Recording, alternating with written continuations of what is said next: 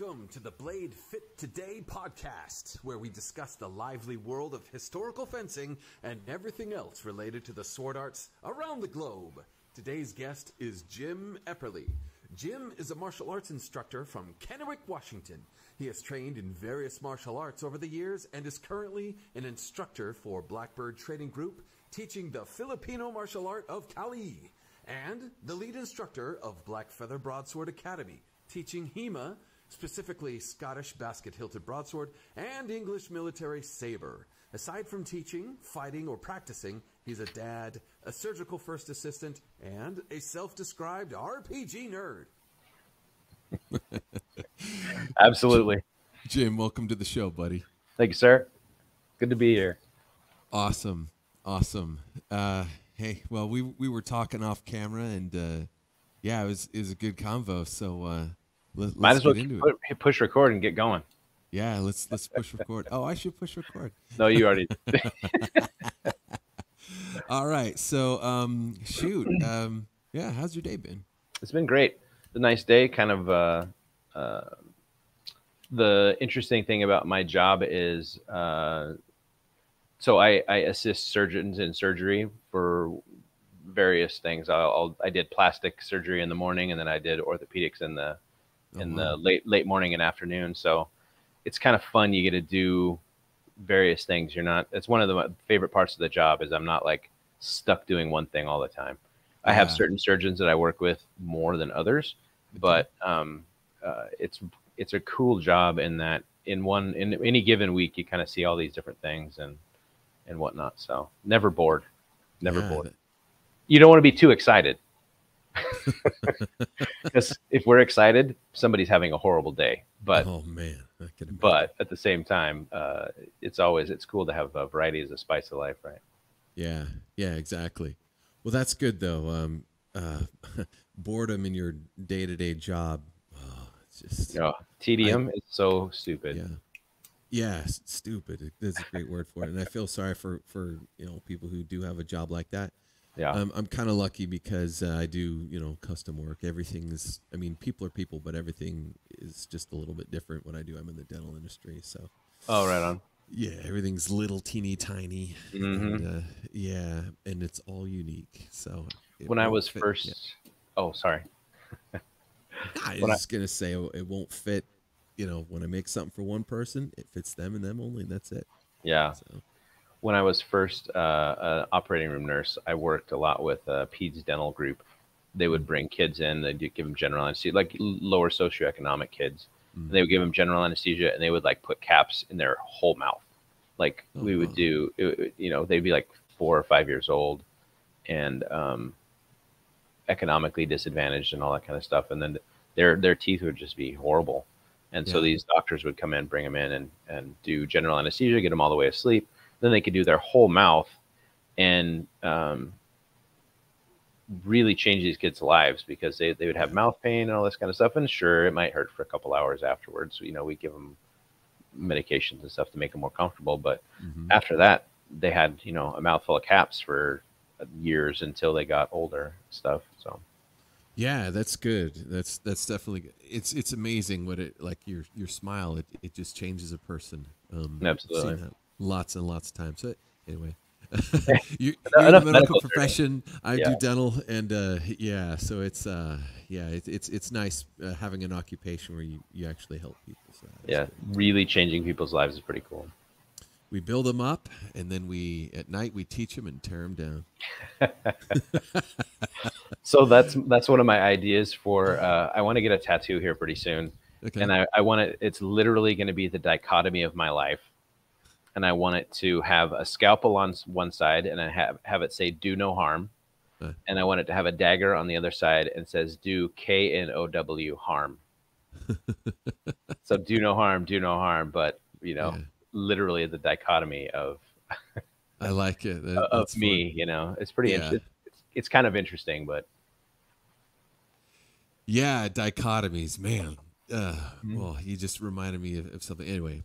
Well, let's first question is about journeys. So we were talking before off camera a little bit about journeys, and So I'm just going to quote you on this first question here. He says, one of your favorite topics, how everyone has their own personal journey in the martial arts and how this both drives them and at times separates them. And so let's talk about that. So anyone with a little bit of this, whether it be like in their hair a little bit or down here on the old beard, the old 70s chop socky kung fu theater stuff, you know, whose kung fu is best, you know, that wasn't just this goofy thing kind of dreamed up for cinema. You know, like if you've spent any time on any martial arts forum online, at some point somebody's going to be throwing shade on somebody else's martial art. Yeah. And like the reality is, I don't know you, bro. You don't know me. You know, I watched a presentation by a Aikido club a couple weekends ago, and everybody on the panel was from this Aikido club, and they were talking about how what their journey was and how they came upon it and all this kind of stuff. And the reason why I was there is our club was giving a demo immediately after theirs. And so I had a few of my guys there, and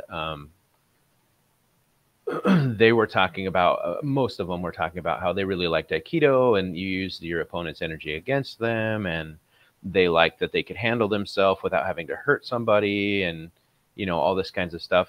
And I'm basically sitting in the front row with 3 chained dogs that just kind of look like people. Because my guys are dyed-in-the-wool FMA stick fighters, and they'll fight anybody. Like, bring it, you know. Like, you have to. We literally tell people that your goal in our club should be to have a dial and not a switch, right? Like, you shouldn't have a sparring switch and a no sparring switch. You should be able to spar with a 6-year-old and turn it down to 1. And you should be able to spar with a guy from Dog Brothers and turn it up to 11 and bang, right? Like you should be able to go. You should be able to be willing to fight anybody. And that's just like in the Filipino martial arts community, and specifically our club is known as a sparring heavy club. Like that's what we do. And so the guys next to me were kind of like, this isn't interesting. You know, that they just the place where they're at in their journey is very much not in alignment with this Aikido school. And what's kind of funny is my black belt, my first black belt is in Aiki Jiu-Jitsu, which is Aikido adjacent. It's older. It's an older martial art, traditional Japanese style martial art than Aikido. Pretty much literally partially where Aikido comes from. Okay. Well, sorry, I'm adjusting my mic. Go ahead. Oh, I'm totally listening to you. You're fine. It's one of the things about like where I'm at in my martial arts journey is I try and be like actively try and be a little bit more contemplative and be like, well, you know, what's this person going through? Like as an instructor, I'm trying to see, you know, this guy needs more direction here, or this person she needs this, or, you know, that kind of thing. And, you know, where is this person at? What are they looking for? And just trying to be, I don't want to say like nurturing, because that sounds soft, I guess, but just trying to see what people need. Like that's the service that we're trying to provide as instructors, while at the same time encouraging them to hit other people hard. Right? Like that kind of boring, again, a dichotomy. Right. But, as I've realized I'm older and more introspective and thinking about things, I realize that those people have a valid, that's their journey, right? Like their whole thing is to not hurt people, and it's to they want to feel comfortable in their skin, or it empowers them, it makes them feel powerful, or maybe it's a social thing. They like going to this club where you feel a sense of community and you're sharing the martial arts journey, and you're feeling included and accepted and stuff. Everybody gets something else, something different from their martial art that they choose. And whenever anybody asks me what martial art should I do, I kind of first kind of see where they're at, like what do they need it for?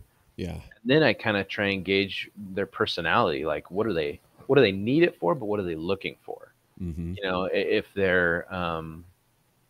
they need a sort of self-defense-y kind of thing, I'll try and, like, we have a self-defense class that I run on Wednesdays, and that's more self-defense than martial arts. And there's a huge difference between the two because, you know, I never learned a single thing about situational awareness necessarily in my martial arts class unless it was talking to people after class. Mm-hmm. And situational awareness is probably the bigger 95% of self-defense. Right.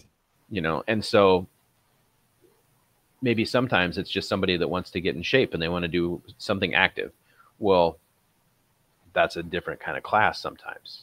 You know, Mm-hmm. maybe they don't. One of the things about Filipino martial arts stuff is you kind of have to have a tolerance for getting hit. Like that's, you know, the idea when you spar in FMA kind of stuff is, in general, I should say, this is just speaking more for our club and some of the things, the events that we're affiliated with, but you enter into an agreement with your opponent. And part of that agreement, the most important part of that agreement is to be friends at the end of the match. Right. So, yeah, I like that a lot, actually. Yeah, I'm going to hit you and you try and hit me. And I pretty much promise that I'm not going to hit you as hard as I can, you know, because that's just, there's something wrong with that. I think if you go into the thing. Yeah, that's weird and cruel. Right. But at the same time, I'm not going to hold back a ton unless we agree to, like, you know, hey, Nate, you want to go light and just like kind of technical? And you're like, yeah, my knees have kind of been bugging me. Cool, let's go. Right. Or and the older you get, the more these kind of conversations you have to have before every sparring match. 100%. You start adding to the bullet point list of what you can't do, you know? Yeah. I'm sorry I interrupted you. I had No, it's 100%.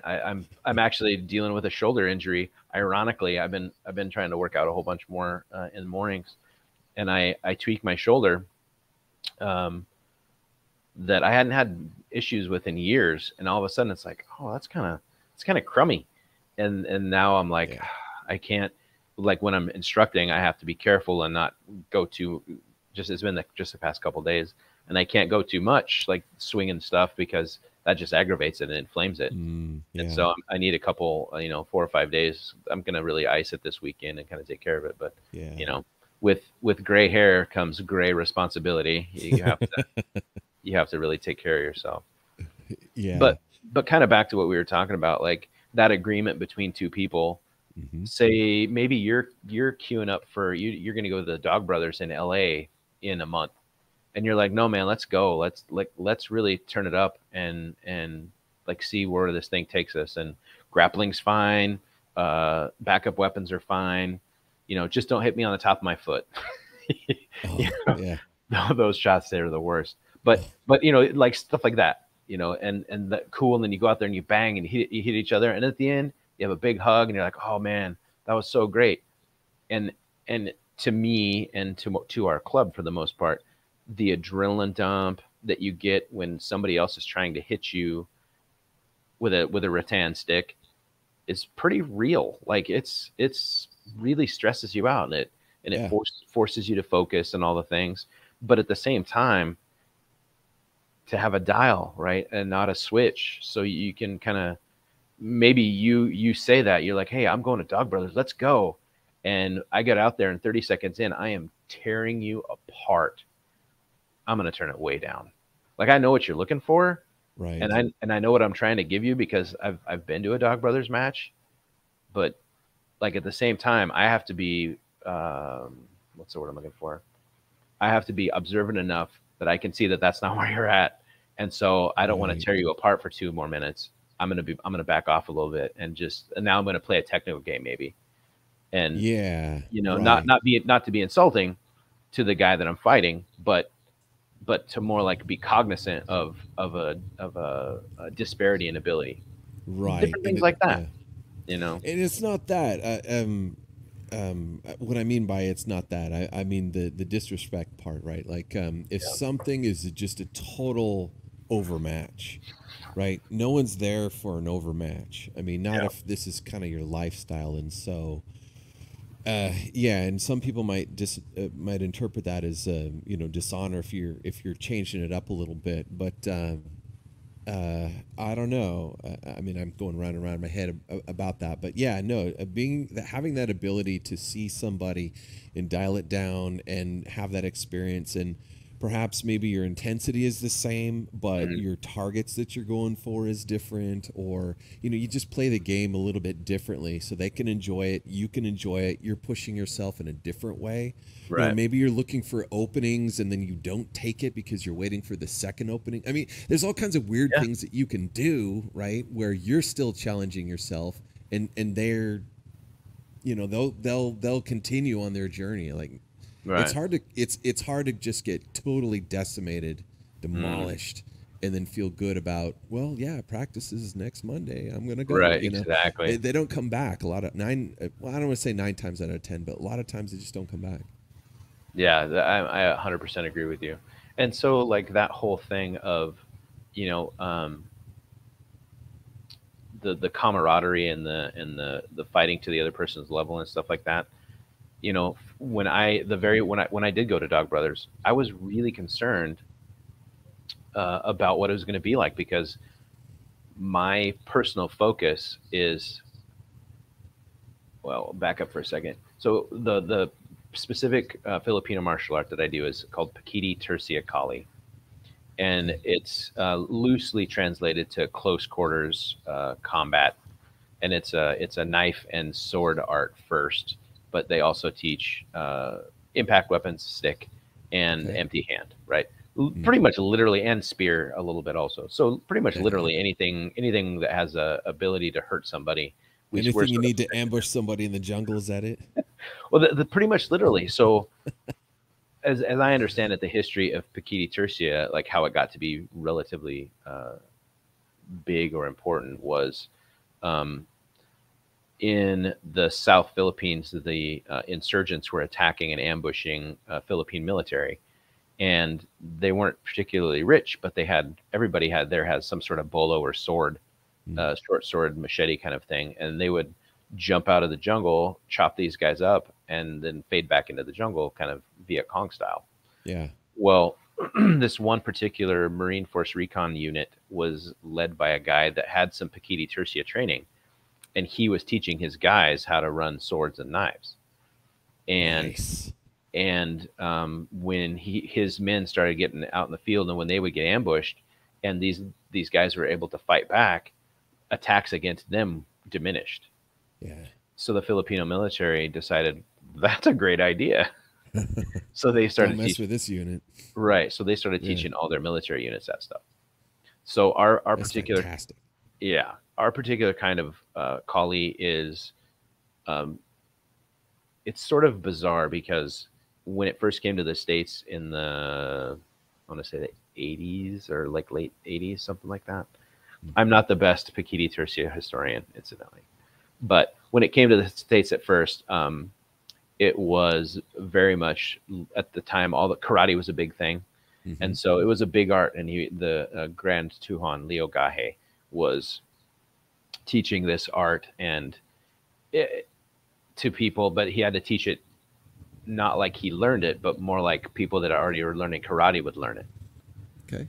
Well, then when the Filipino military started learning it, they had to learn this condensed version that you could get in boot camp. So he basically got out the pruning shears and trimmed this down to this super fast, accessible art. Basically, we need to make you a problem to somebody else with a sword in 3 months. And I think he did that. He really pruned it down. Somebody that comes to our school for 3 or 4 months is, if somebody's kind of skilled with the blade, somebody that comes out of our school in 3 or 4 months is going to be kind of a problem. Not to somebody that's much more skilled. They're not. It's not true, but it's rapidly acquirable, I think. Right. Which is pretty interesting if you think about it. So, looking at the weird intersections between the two arts that I currently teach, you think about the Scottish Broadsword and the British military saber. That's what they're doing too. they're taking these kids that, the nobles already had their own education in fencing generally, even though it was generally small sword or more thrust kind of centric stuff. But they're taking these people that had relatively little fencing skills, and they do like traditional hard style karate. They stick everybody in lines and they go 1, 2, 3, 4, right? Like they're going through the thing by the numbers, lads. And yeah, right. They had to get these guys somewhat competent to fight in a short amount of time. One of the things that's sort of iconic to Scottish broadsword fencing is the idea of every time you do a defense, you slip your lead leg back. Have you ever noticed that? Yeah. So part of that, I think, is artifact, because you have these people that have very little sword fighting experience. And if they only have to think, if their decision tree is a decision stick and there's no if-thens that they have to think about, every time I defend, I pull my leg back. I don't have to worry about the guys doing a drift shot down to my leg. Right. That front leg is protected every single time. Yeah. So there you go. There's that blade art that's intentionally designed to be rapidly acquirable. Is the stuff you get from Taylor or McBain's kind of cheating, but Taylor or some of these guys, like is it an expansive saber manual? Not really, but it's not supposed to be. It's supposed to get people lethal with the sword. The 133 or I-33, however they say it this year. That is like, and if you want more advanced stuff, you should go seek it out, right? There's all these kind of caveats to, if it's written down, it's probably kind of basic stuff, and then all the really amazing stuff. I mean, I guess some of the other European stuff, like and I'm 100% not fluent with any of these, but like Fiore or any of the German type stuff, like very expansive, and they go through like 6 or 7 weapon systems, and they have all these different things. Like, that's not what the English military saber or the Scottish broadsword stuff is. It's not at all that. This is for definitely not. I agree with you on that. This is for a professional army to get competent in a short amount of time.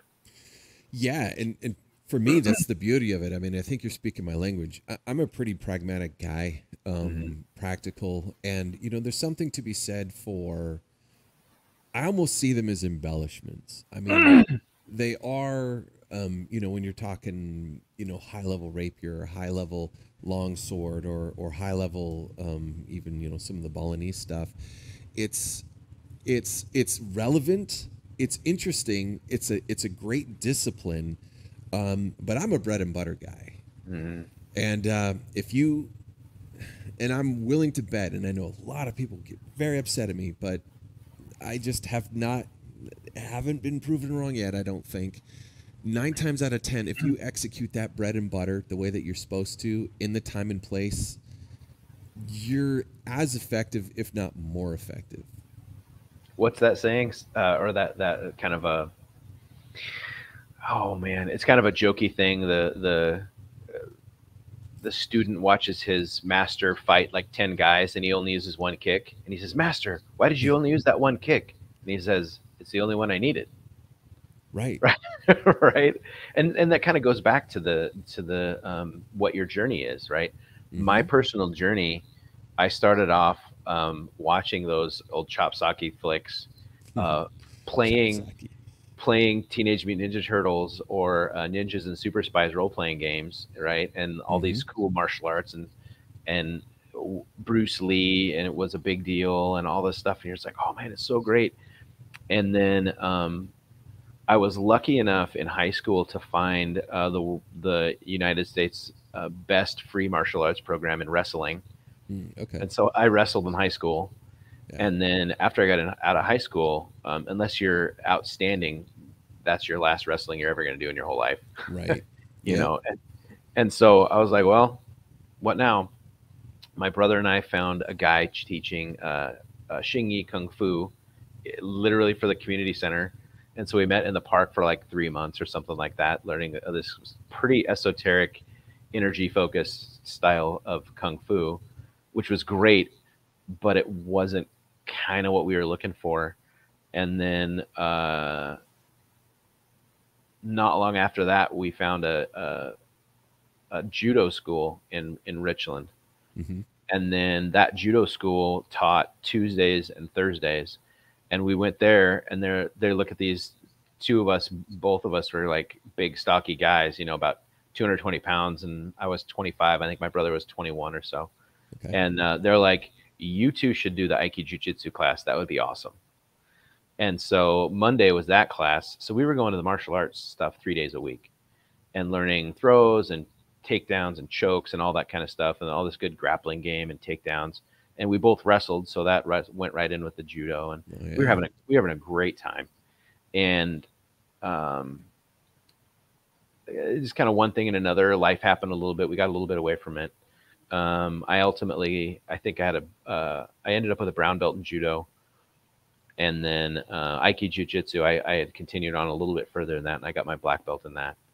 And then I was like, not sure what I wanted to do. Like, again, like we had talked before we started recording, that particular school was really great on giving you a breadth and depth of exposure. We had like 6 different black belts that taught the class, and literally each one of them had a black belt in something else plus what we were teaching. Mm-hmm. So depending on who was leading the class, you got a little different flavor by each student or each instructor. And that was great. It was a really cool way to learn, but it didn't teach you how to teach, because each one taught differently, mm-hmm. you know? And so I was like, man, if I hung my own shingle and tried to teach, because that's the whole thing of being a black belt, you're supposed to be able to teach now. Right. I couldn't teach. Like I helped out with like the beginners classes and stuff, but you know, aside from that, I didn't know what it was supposed to look like. And at some point in there, we had a Filipino martial arts seminar with a guy that's pretty experienced in the area named James Keating. Amazing martial artist. Like easily top 3 of my scariest humans I've ever met list. Wow. Just a super competent guy, but like super nice, like just a great guy.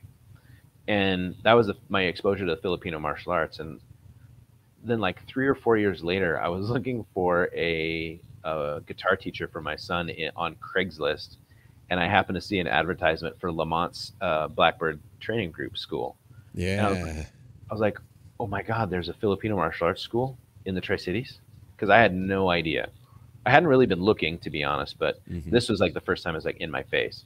And so I go there, and like the ink was still wet on my paper that said black belt in my other school, right? Like it was literally like a few months later. Uh-huh. And I go to Lamont school, and one of the first things he tells me, I'll never ever forget, because it's the perfect contrast to my other school. He said, you know, in this school, we teach that everybody that you fight is better than you. They're faster and stronger than you probably, and they probably have a weapon. And if they have a weapon, they probably have an extra weapon. Right? Like that's who you're fighting with every encounter.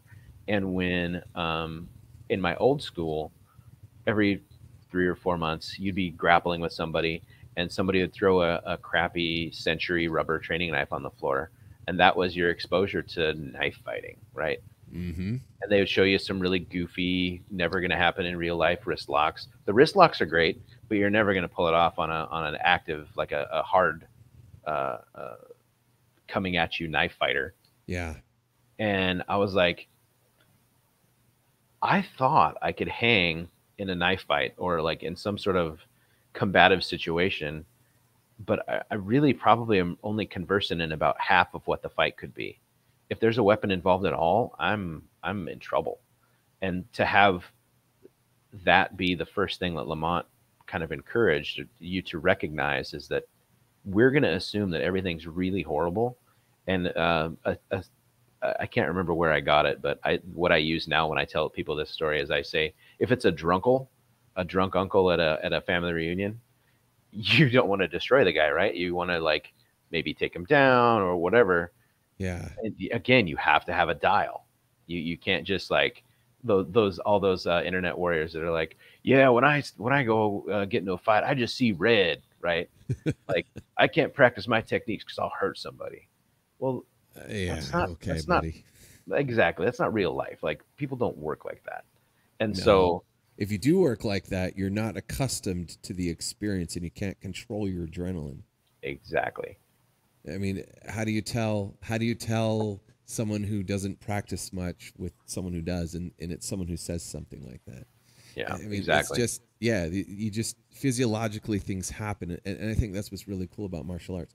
You learn things about yourself that you just can't learn in any other type of situation. And if you're getting tunnel vision, if you're Mhm. seeing red, dude, you just need to do it more because you're locking up. That's bad. That's like Do you remember overload. do you remember the first time you ever sparred? Yeah, it was Like at scary. a high level? Trying to remember. Yeah, yeah, I do. It was actually it was in. Okay, this might sound pretentious. I was in Belarus at the time, so I went for this tournament, right? So I got certified to teach. This particular is called modern sword fighting, so I went there.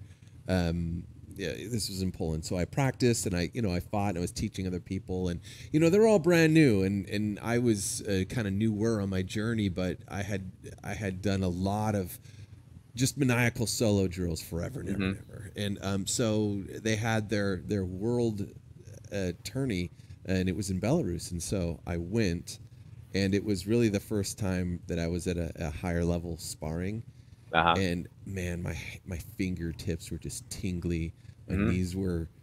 I was trying to look tough. I was trying to not have my And knees knock. you like Yeah, the tunnel vision, and it sounds like yeah, everybody's like 20 feet away. yeah, Yeah, all classic adrenaline response stuff. yeah. And Yeah. what's great about tournaments is you kind of get that little tingle, but when you've done it a lot, it's you kind of become a junkie. You sort of like it. You're like, yeah, let's A do little this. bit, yeah. Yeah. What I've noticed for me is between what I do for a living and what I do for a hobby, Uh, at their most intense, neither one is super relaxing, mm, right? So mm-hmm. we had an incident at a Ren fair that we were doing a demo at, and somebody was injured pretty severely, and I was helping take care of that person. Ooh, And we were waiting for the paramedics to get there, and I was helping coordinate care. And there was a firefighter there, and an EMT guy, and another nurse. So there was four of us, you know, experienced healthcare people taking care of them. I'll never forget it. This guy showed up and he says, "Do you need medical gear?" And we're like, "There's four people," and I'm in a kilt and like a Pirates of Penzance shirt, right? like like the other people are, I think one of the other guys was dressed up, and the other two were just civilians around in the Ren Fair, yeah. and we're like, we have nothing, like we didn't have gloves on, and that person that we were dealing with was bleeding and whatever, and he's like, "I'll be right back," and he brings back this full like military medical trauma bag, and he's like, "I don't know how to use any of it, but you can use whatever you need." And I was like, "Thank you." So I'm handing out stuff to people, and we're kind of coordinating stuff and whatever. And the fire department gets there, and we do our handoff. We tell them what's going on, blah blah blah. And then I think somebody gave me a towel, and I like cleaned my hands off, and I was walking back to the tent where our thing was, and my Yeah. hands just started to shake, and I Oh started to sweat a man. whole bunch, Yeah. and then I got the adrenaline dump, like afterwards. Yeah. Like, and I thought was thinking about it, and I was like, that's kind of interesting. Like, I don't think I've had that happen at work, but this is probably like my first big medical thing that ever happened outside of the hyper fastidiously controlled thing of an operating room. Mm-hmm. But between that and this kind of, I know some people don't really believe in it, but I've heard a term called stress inoculation. So where you're under stress enough and you're under adrenaline dump kind of stuff enough that it doesn't quite affect you as bad as it would in some things. In other situations, like, you end up being able to handle it generally. And I don't know if it was that or what, but Yeah. that it was so significant afterwards was very, very interesting to me. And like after that first sparring, you were talking about the tunnel Yeah. vision and the hearing and all that stuff. My very first stick fight with real boy Rattan, that's 100% what I had. I was terrified what that was going to feel like. And now I'm analyzing the person that I'm fighting, especially if it's at school, and I'm thinking like, what does this person need to work on? Or, if it's one of my higher level guys, now I'm thinking, what do I want to work on? Like I'm not just trying to survive. I'm just trying to be like, let's be creative here. We call it a redondo, a moulinet. Mm-hmm. So that was one of the things that I was trying to pull off. If I'm fighting a person that I just am very much skilled at, I constrain my own sparring to higher level techniques that I know I can't pull off. Yeah. So Oh, like that's cool. if they're throwing a one, I'll try and moulinet the one and then hit their arm. Mm. Or like if we have like a back moulinet for a back redondo for like if they're swinging a two and my weapon's cross loaded, I'll Yeah. try and catch it with the back of the weapon and then bring that across to attack and stuff. So I'll try stuff that's way low percentage, just because I know that I can't get it on the higher level people. But I it's kind of, I don't know, safer to try it on. Yeah. You know what I mean? But at the same time, the high percentage stuff that I know that works, like picking the hand. You've heard that everybody, when they hear FMA, they think of the defang the snake thing, Mm-hmm. just taking apart the hand. Yeah. I'm pretty good at that. So if we're sparring, if it's somebody that's kind of a high level, I'll go for their hand, and if I get it routinely, okay, now I'll move on because I know this guy can't move his hand, and in a real fight, he'd be handled. So now let's do something that I'm less successful with, and that you kind of, it's like those tests that they make you take. Like the nursing test was like this: every question you got right, the next question was harder. Mm-hmm. So if I can pick the hand, okay, now I'm going to try and pick the forearm. Now it's time for the harder question. Yeah. Okay, now it's time for the harder. Okay, now I'm going to try this, or I'm going to try and feint and do this, or whatever. But Yeah. does that make sense? It makes total sense. Did I ever tell you? I'm not sure that I did, but my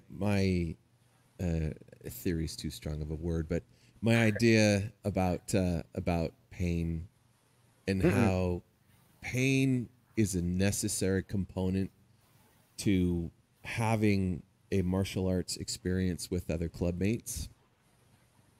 I like it already. And okay, so what I mean by that is there's in this theory there's 3 levels of pain, right? You've got your little owies that everyone goes through. You've got your hurts, but you can still function, and then you've got your injuries, right? Mm-hmm. And so injuries you don't want. You're being too rough. Someone gets injured. They can't just shake it off. They need medical attention. That's bad. That's way too much. Yeah. And little owies are, the little owies, it's like zingers or whatever. Yeah, exactly. And then somewhere along there's this middle ground, and that's your hurt, right? And it's a spectrum, and so you don't want too much hurt towards the injury. You want to dial it kind of halfway under towards the owie. And for everyone, that's different, right? That threshold is different. And that's where the discussions come from. That's where you develop trust with your fellow mates. And that's the thing that you can commiserate over. Like, I mean, professionally, you see these, boxers or MMA fighters, they're making each other bleed, right?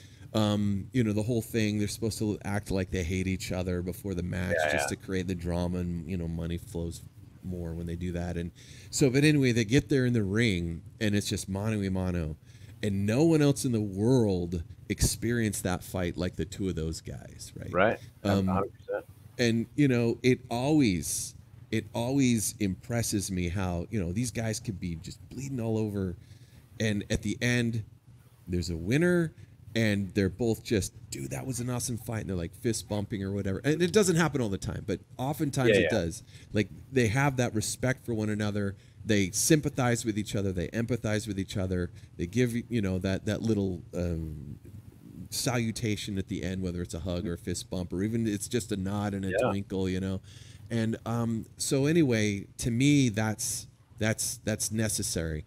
If you don't have some level of owie or a little bit of hurt, I'll just say pain. If you don't have a little bit of that low end pain,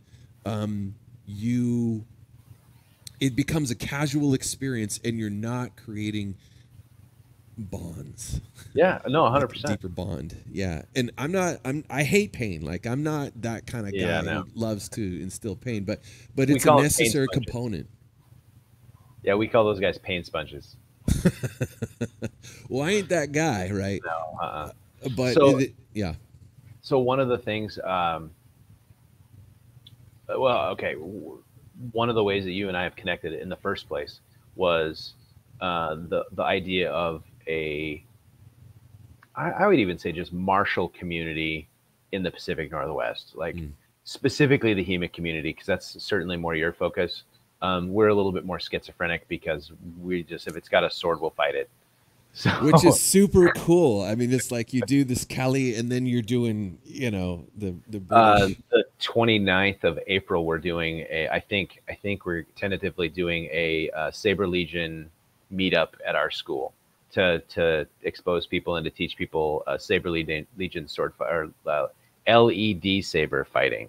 Okay, gotcha. Totally not lightsaber fighting, because lightsaber would call down the wrath of the mouse. Oh, sure. Yeah. Right. But so you have to call it LED saber fighting. I learned that. That's important. Sure. Lead sabers. Yeah.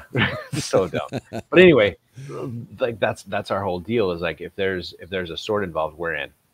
Hey, do you want to? Yes, we're in. So that's how when we reached out to you, or had that single stick event, 2018-ish. Yeah. 2017 maybe. Something like that. Gosh, when was it? Yeah, it was a while ago, because you came to Prosser for that. That's when we first met you, and then that was a blast. By the way, it was so. Oh cool. Man, I'm so looking forward to the Sagebrush skirmish. I know we're ahead in our schedule what we're going to talk about. Yeah. But I'm so looking forward to the skirmish. Yeah, but what was it? 2 years later, I reached out to you guys, and I reached out to Portland Sword Guild, and I reached out to the KDF guys in Spokane, because they're kind of some of the smaller. Can you be small and prominent at the same time? It's basically the people that I could actually find, you know, without looking under every rock and cranny, that were HEMA fighters. And I was like, hey, we're doing this thing at the Prosser Highland Games. It'd be really cool if you just came and sparred, and we kind of did a demo. It's just kind of a friend, just screwing around thing. You know, please come if you can. Portland had kind of a last minute deal that they had to cancel out on, but they were at the single stick thing a couple years ago. That's why we reached out to them. Yeah, and we know them pretty well. They helped us. They helped us with our instructor certification for the Scottish Broadsword thing. Yeah. But anyway, Jay's a good dude. Yeah. So that's kind of how you and I met. So that's kind of a cool thing as far as I'm concerned. You and I met through the idea of sort of getting the band back together in a lot of ways for HEMA in the Pacific Northwest. You know, like it's kind of ridiculous. I don't know necessarily how specifically big your club is. My club is maybe 15 people. So like, here's these two little clubs. The same size. Yeah, we have these two little clubs that are trying to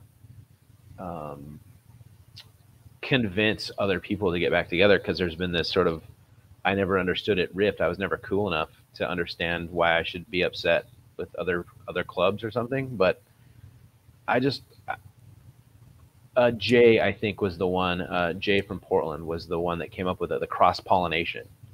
Like so here he is, a real dyed in the wool HEMA sword fighter, like knows more than I'll ever know, has probably forgotten more than I'll ever know about HEMA stuff. And he's Lamont, a deep well. Dude, Lamont contacts him and is like, hey, to get our certification, we have to fight matches against people from outside of our school. Will you guys help us out? And he's like, absolutely. And so we go down there, we drive down to Portland, and we had a day where we sparred them. We had a great time, but it was this interesting thing, because one of the things that I have prided myself on, and that all of my guys can do more or less, is if you're doing Filipino martial arts, and you kind of you probably know it also, if you're doing one particular style, you can make yourself look like that style. And if you're doing another style, you can kind of make yourself look like that style. Mm-hmm. But at the center of you is your style. Yeah. Right. And so for me, I teach Scottish Broadsword on Mondays from 6 to 7. And then from 7 to 8:30, we teach the Filipino martial arts. So for an hour, I'm linear and, the super precise footwork and inside guard, outside guard, all the things. And then for the Filipino martial arts class, traditionally Filipino swords had no guards. So how you keep your hands safe was moving your hands. Mm-hmm. So you have this hypermobile, like very, boxery almost. You're moving your head a lot and moving your hands a lot, very dynamic footwork. And it was really fun when we were with Jay and Jay's people to see I think that 4 or 5 of us went down. So we had to have 2 matches videoed and sent in to the head instructors of the Kateran Society to get our instructor thing. So each one of us gets our 2 regimented matches, and thank you, sir, and all that stuff. And you're like, you guys want to play? And they're like, oh yeah, let's play. And then we're like, okay, let's go. And we're wearing kilts and gambeson and all the things, but we're fighting like Filipino martial artists. Yeah. And that's super fun. Because we've been doing Filipino martial arts stuff for the previous 5+ years for most of the guys there. Yeah. And so that was switching into like the hybrid that you make of yourself, so that was kind of cool. And so Jay was talking about all these similarities that he would notice in our fighting styles or our movement styles to what he was doing, and we were doing the same to him. And he was talking about, or got to talking about the cross-pollination of our clubs and how fun that was, because it was just so weird. Filipino martial arts stuff, 30-some inch swords, no hand guards, right? Yeah. One of the tenets that we say is you close behind a slash and you finish with a thrust, right? There are thrusts in the thing, but as anybody in the martial arts knows or should know, all martial arts come from a context, right? And Matt Eastonism probably. And so if you think about context himself, for real. So you think about the Filipinos, and they were sort of somewhat as a hobby subjugated by any major power that came through that area for hundreds of years, the poor country. Well, when the Spanish were there, when the Spanish first took them over, what did the Spanish have? Big steel breastplates, right? Puffy shirts, puffy pants. And, well, they had flintlocks or muskets or something. And cool helmets. And really cool helmets. So if you just isolate out our thrusting lines that are in our system, we have a low rising thrusting line that's aimed at the femoral artery. Okay. No armor in the femoral artery. We have a backhand rising thrusting line, no armor in the armhole for the breastplate. Mm-hmm. And then we have either a lateral or a down sweeping thrusting line to either go in the neck or across the throat. No armor in that area of the breastplate. Interesting. So that's cool. If I have a little 30-inch bolo, I'm not going to try and make cuts to your rib cage, or I'm not going to lunge and try and get you in the belly, because that's not going to that dog don't hunt.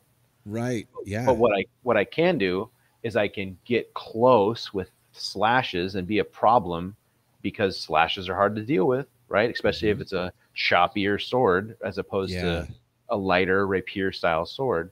If you can get close, then when you get close, Pakiti tercia. Pakiti is close. Tercia is roughly like thirds. So instead of close quarters, it's close thirds. If you're around me or the FMA stuff at all for any length of time, you'll notice there's triangles everywhere. That's like the logos are all triangles and stuff. Yeah. So it's close thirds, close quarters combat.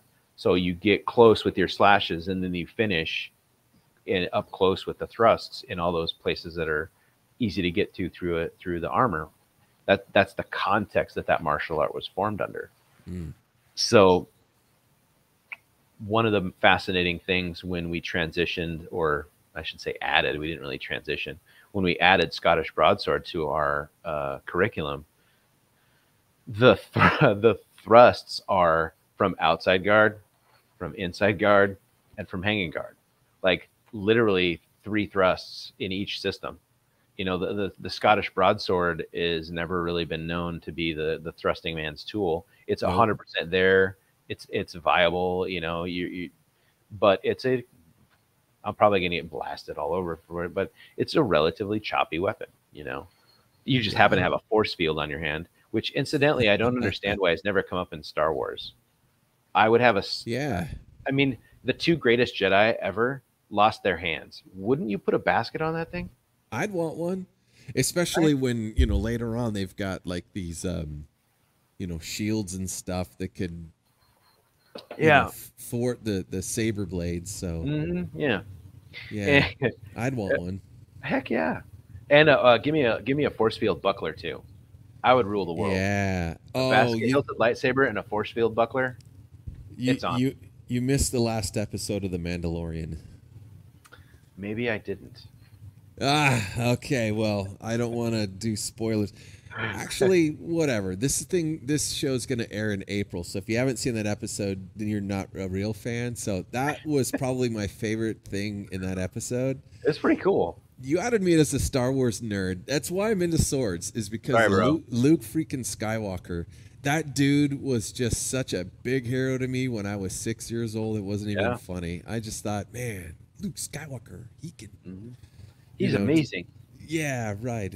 Yeah, so I'm gonna put that down now. Do it. You should. Yeah. We'll start Star Wars nerding. Apparently, I don't remember this, but when I was 1 and change, probably flirting with 2 years old, my dad took me to see the first Star Wars. I was born in 1975. Okay. So apparently, that's one of my mom's favorite stories. Is like my dad, like, my boy's gonna go see this sci-fi movie, and we went and saw Star Wars. So nice. I mean, I have always loved it. I do not remember that event at all, but I think it's pretty cool that it's in my history somewhere.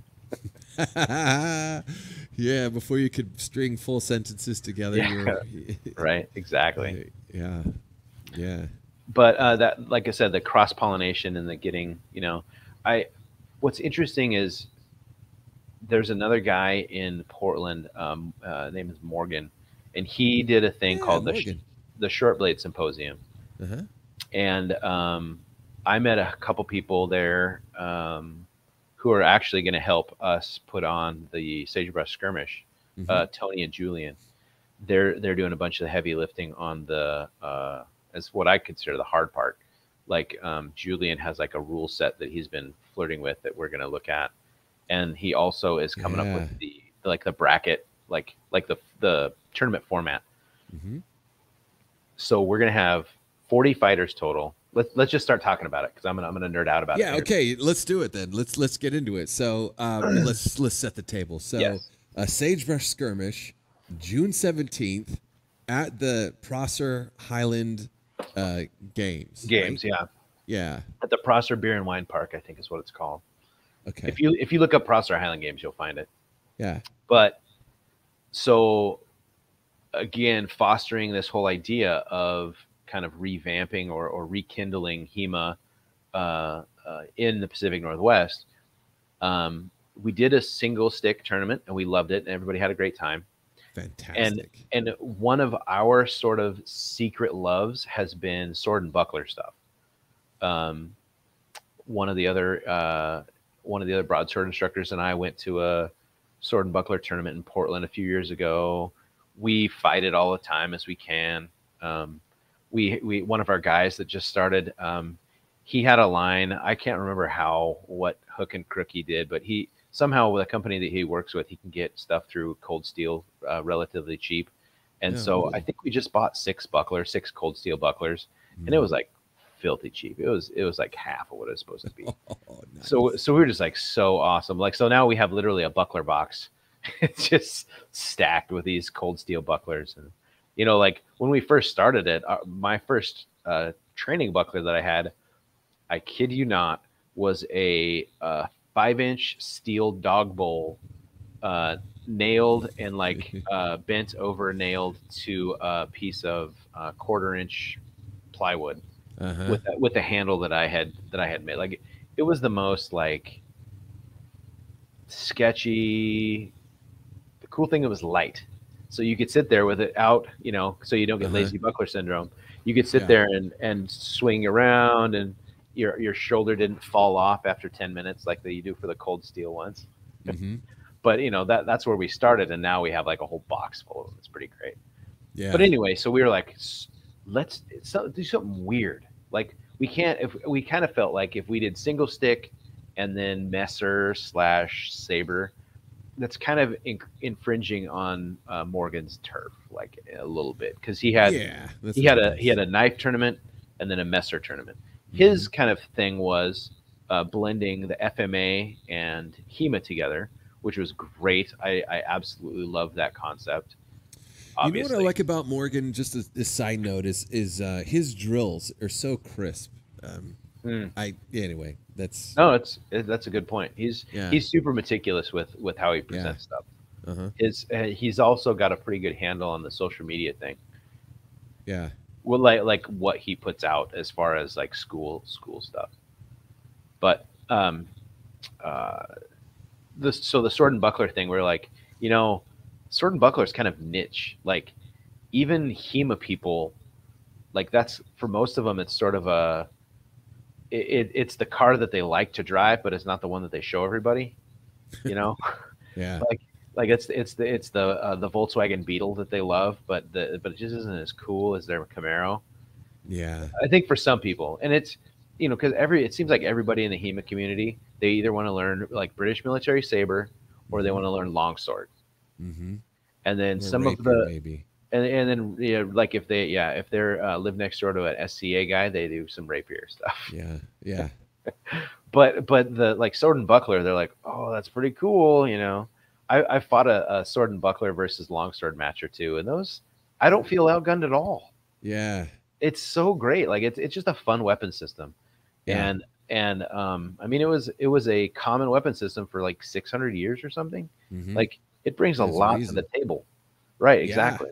That little buckler does so many things.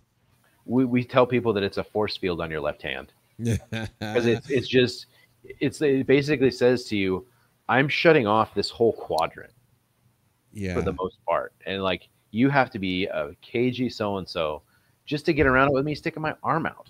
Like, you know, if that's all I do, you have to be pretty dedicated to get around that.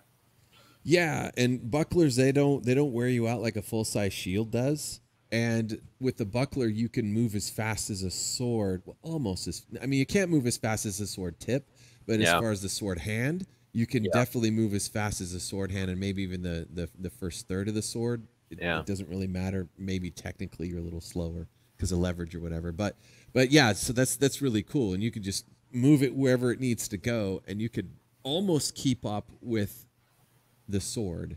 Yeah. So and so we were like, yeah, we should do a sword and buckler thing. That'd be really cool, and because there's some people around here that are pretty high level sword and buckler fighters, and then we're like, well, but who are we gonna invite, and, you know, blah blah blah, and then we're like, you know what we should do? We should have like an invite only thing for sword and buckler, and then everybody else we could invite to the single stick thing. So like, traditionally the Scots and the British military would have single stick tournaments, like the modern army has golden gloves competitions. Yeah. See who's the toughest, you know, or whatever. Right, well, if you don't have M4s and you happen to have basket hilted broadswords, how do you find out who your best swordsman is? You find a way to train with basket hilted broadswords safely, or safe-ish. So Say fish, yeah. yeah, right. And so we're like, let's do that. So now it's very approachable for anybody. So they can come to our thing and they can do single stick, and then we can do an invitational for a little bit more experienced people. So like you could almost sort of invite instructors to the one, and then they can invite their students to the other. Everybody wins. Everybody gets to compete. Yeah. They can carpool. Like let's be Yeah. honest. Like the Tri-Cities is kind of in the middle of a lot of places, but it isn't any place particularly big, right? Yeah, Which is right. kind of bizarre. We have like 200 and some thousand people in the metro area, but there's like 20 people in our school, and we're the only HEMA school in the whole Tri-Cities. In a sea of farmland. Right, like it's super strange, but Yeah. but that was our thing. It was like we'll have the single stick for the anybody that wants to try it, and we'll have the sword and bucklers for the more experienced people, and then like, okay, what's that going to look like? And then we're like, well, we'll invite, each school can invite 2 people. Well, now we got to find 12 schools to invite. Yeah, We right. wanted to have like 24, 25 people. And so, incidentally, one of the things we're going to do, and this, I think this is the first time it's being announced, but one of the things we're going to do, if you win the single stick tournament, you get to fight in the sword and buckler tournament. So Yeah, that's pretty cool. That's a great yeah, carrot to dangle. Yeah. yeah, I think we're also saying you can't fight in the single stick tournament if you're fighting in the sword and buckler tournament, because Yeah. it's I it's think it's fair. intended to be a hugely disparate skill level thing. Hmm. But that's what we wanted to do. As far as the top sword single stick guy should be pretty good. Like, Hmm. like really, like for all practical purposes, he should be pretty all right.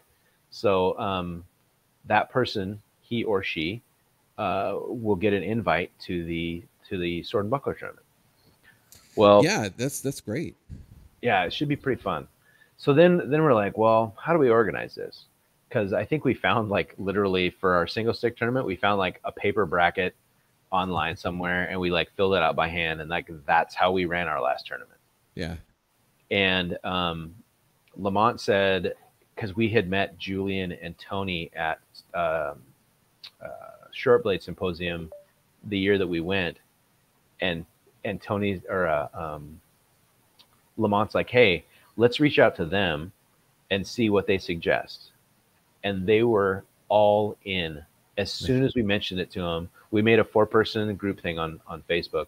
We mentioned it to them, and they're like, dude, let's go. And they're like, we can help with this, we can help organize this. I guess I can't remember which one of them Lamont told me, but one of them like helped set up the tournament setup for Combat Con one year, or maybe for a couple years. Oh, So I mean, nice. that's like real boy tournament stuff. Oh, And yeah. here, like, their pools probably had as many people as our whole tournament did, or will. You know what I mean? Yep. And so Julian like did the math, and he's like, I think if we run the tournaments like this, and if we can get um, two different rings for the tournament, I think we can get 40 fighters done, and everybody gets like at least 6 or 7 fights or something like that. Like, That's you get a good amount of fights. you get a bunch of fights. The format's a little strange because it's designed to be very fast, Hmm. but at the same time, that's kind of a cool format because you get more fights and more exposures. So really quickly, can I interrupt you just for a second? Oh, 100%. Yeah. So about the rule set, can you say what it is at this time? 100%. I can't. Okay. I haven't really dug into it. And it's one of the things that I need to look into, like, late this month here pretty soon. I need to start looking at it. Gotcha. I know that for the sword and buckler thing, it's going to be bring what you bring as far as weapons wise. Yeah. And there's going to be a relative limit to length, I think, because we don't want somebody showing up with a 48-inch rapier and just hitting somebody from like the next area code. Yeah. But I think we're going to pick a relatively middle of the road length, and I can't 100% remember. 36 inches or something like that. Something like that. It's so Lamont and I ordered pretty much bone bargain basement economy basket hilts from Castile. Uh-huh. And I can't remember what length we ordered, but it was kind of whatever, because at the time we didn't know what we were ordering, you know, Right. like as far as we didn't have much experience in the system, but we pretty much ordered whatever the basic was. So kind of around that, whatever kind of the standard. And I want to say it is somewhere around 36 or something like that, but that's not a quotable statistic. Right. Typically between, well, 38's kind of long. Yeah. I've seen them that, but usually they're like 36, 34, 32 maybe. But that's reasonable, 32. I think anything less than 32 is getting kind of short. Yeah. We were playing with, well, I'll different story for different time. Whatever it is. We'll work on that. I do know. So we're going to be under the HEMA Alliance's insurance policy. So armor wise, you're going to need leg armor, including kneecaps, hard kneecaps, hard elbows, gloves, 350 gambeson, mask, and I think I'm going to encourage back of head, but I don't know if HEMA Alliance does. I want to say they might. I would recommend it. I 100% do, but I know there are some rule sets out there that it's not, because it's generally the exchanges are so linear. Right. But I like I said, I don't know what I don't pour over HEMA Alliance's requirements. Right. I mean, if you don't got one, guys, just get one. It's just better. You are kind of playing with your life if you don't. I mean, if you get hit wrong, you'll be, to quote a line from one of my favorite Western movies, you'll be strange for the rest of your days. It's pretty wonderful. That's a great sentence. Yeah. It's, man, Open Range, great movie. But anyway, just get one.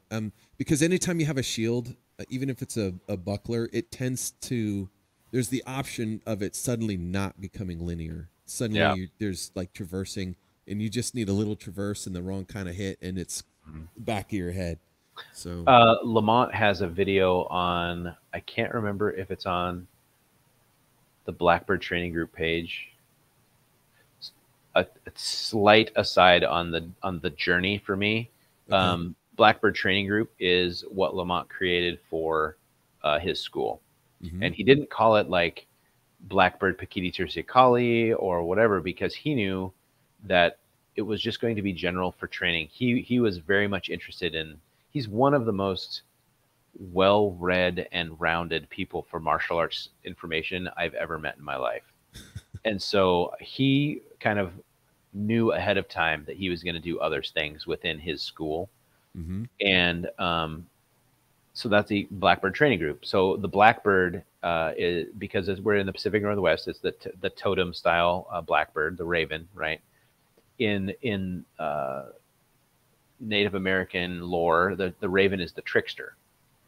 In a sword fight, you don't have to be strong, but it really helps to be tricky. Yeah, I like right. that. And so that's where Blackbird Training Group came from. Well, when we were pursuing our Kateran Society instructorships, one of the things when you got your instructorship, you had to establish a Broadsword Academy, and it had to have Broadsword Academy in the title. And I had decided that I had already had my instructorship in my guru rank in Pakiti. And I decided, if I ever have my own school, I'm going to call it Blackfeather something, because it's a part of the whole Blackbird, but it's not like that's where it comes from. Yeah. Like I always thought that was like cool, like Blackbird Tactical, or, because you have to say tactical in the name if you're going to do self-defense stuff or whatever. And when we had to have a Broadsword Academy name, I was like, you know what? Let's do Blackfeather Broadsword Academy. I think that'd be really cool. And Lamont was very much the head instructor for Blackbird Training Group, and I volunteered. Like we are all instructors of the same level in the Kateran Society, but I sort of said, I'll head up the Broadsword Academy because I was a senior student, like under Lamont, so that'll kind of be my baby. So I like pay the insurance, and I do all that kind of stuff. Yeah, but that's kind of how I got to name it, and how it's more or less it's mine. But at the same time, all of the instructors help out, and it's this kind of collaborative thing.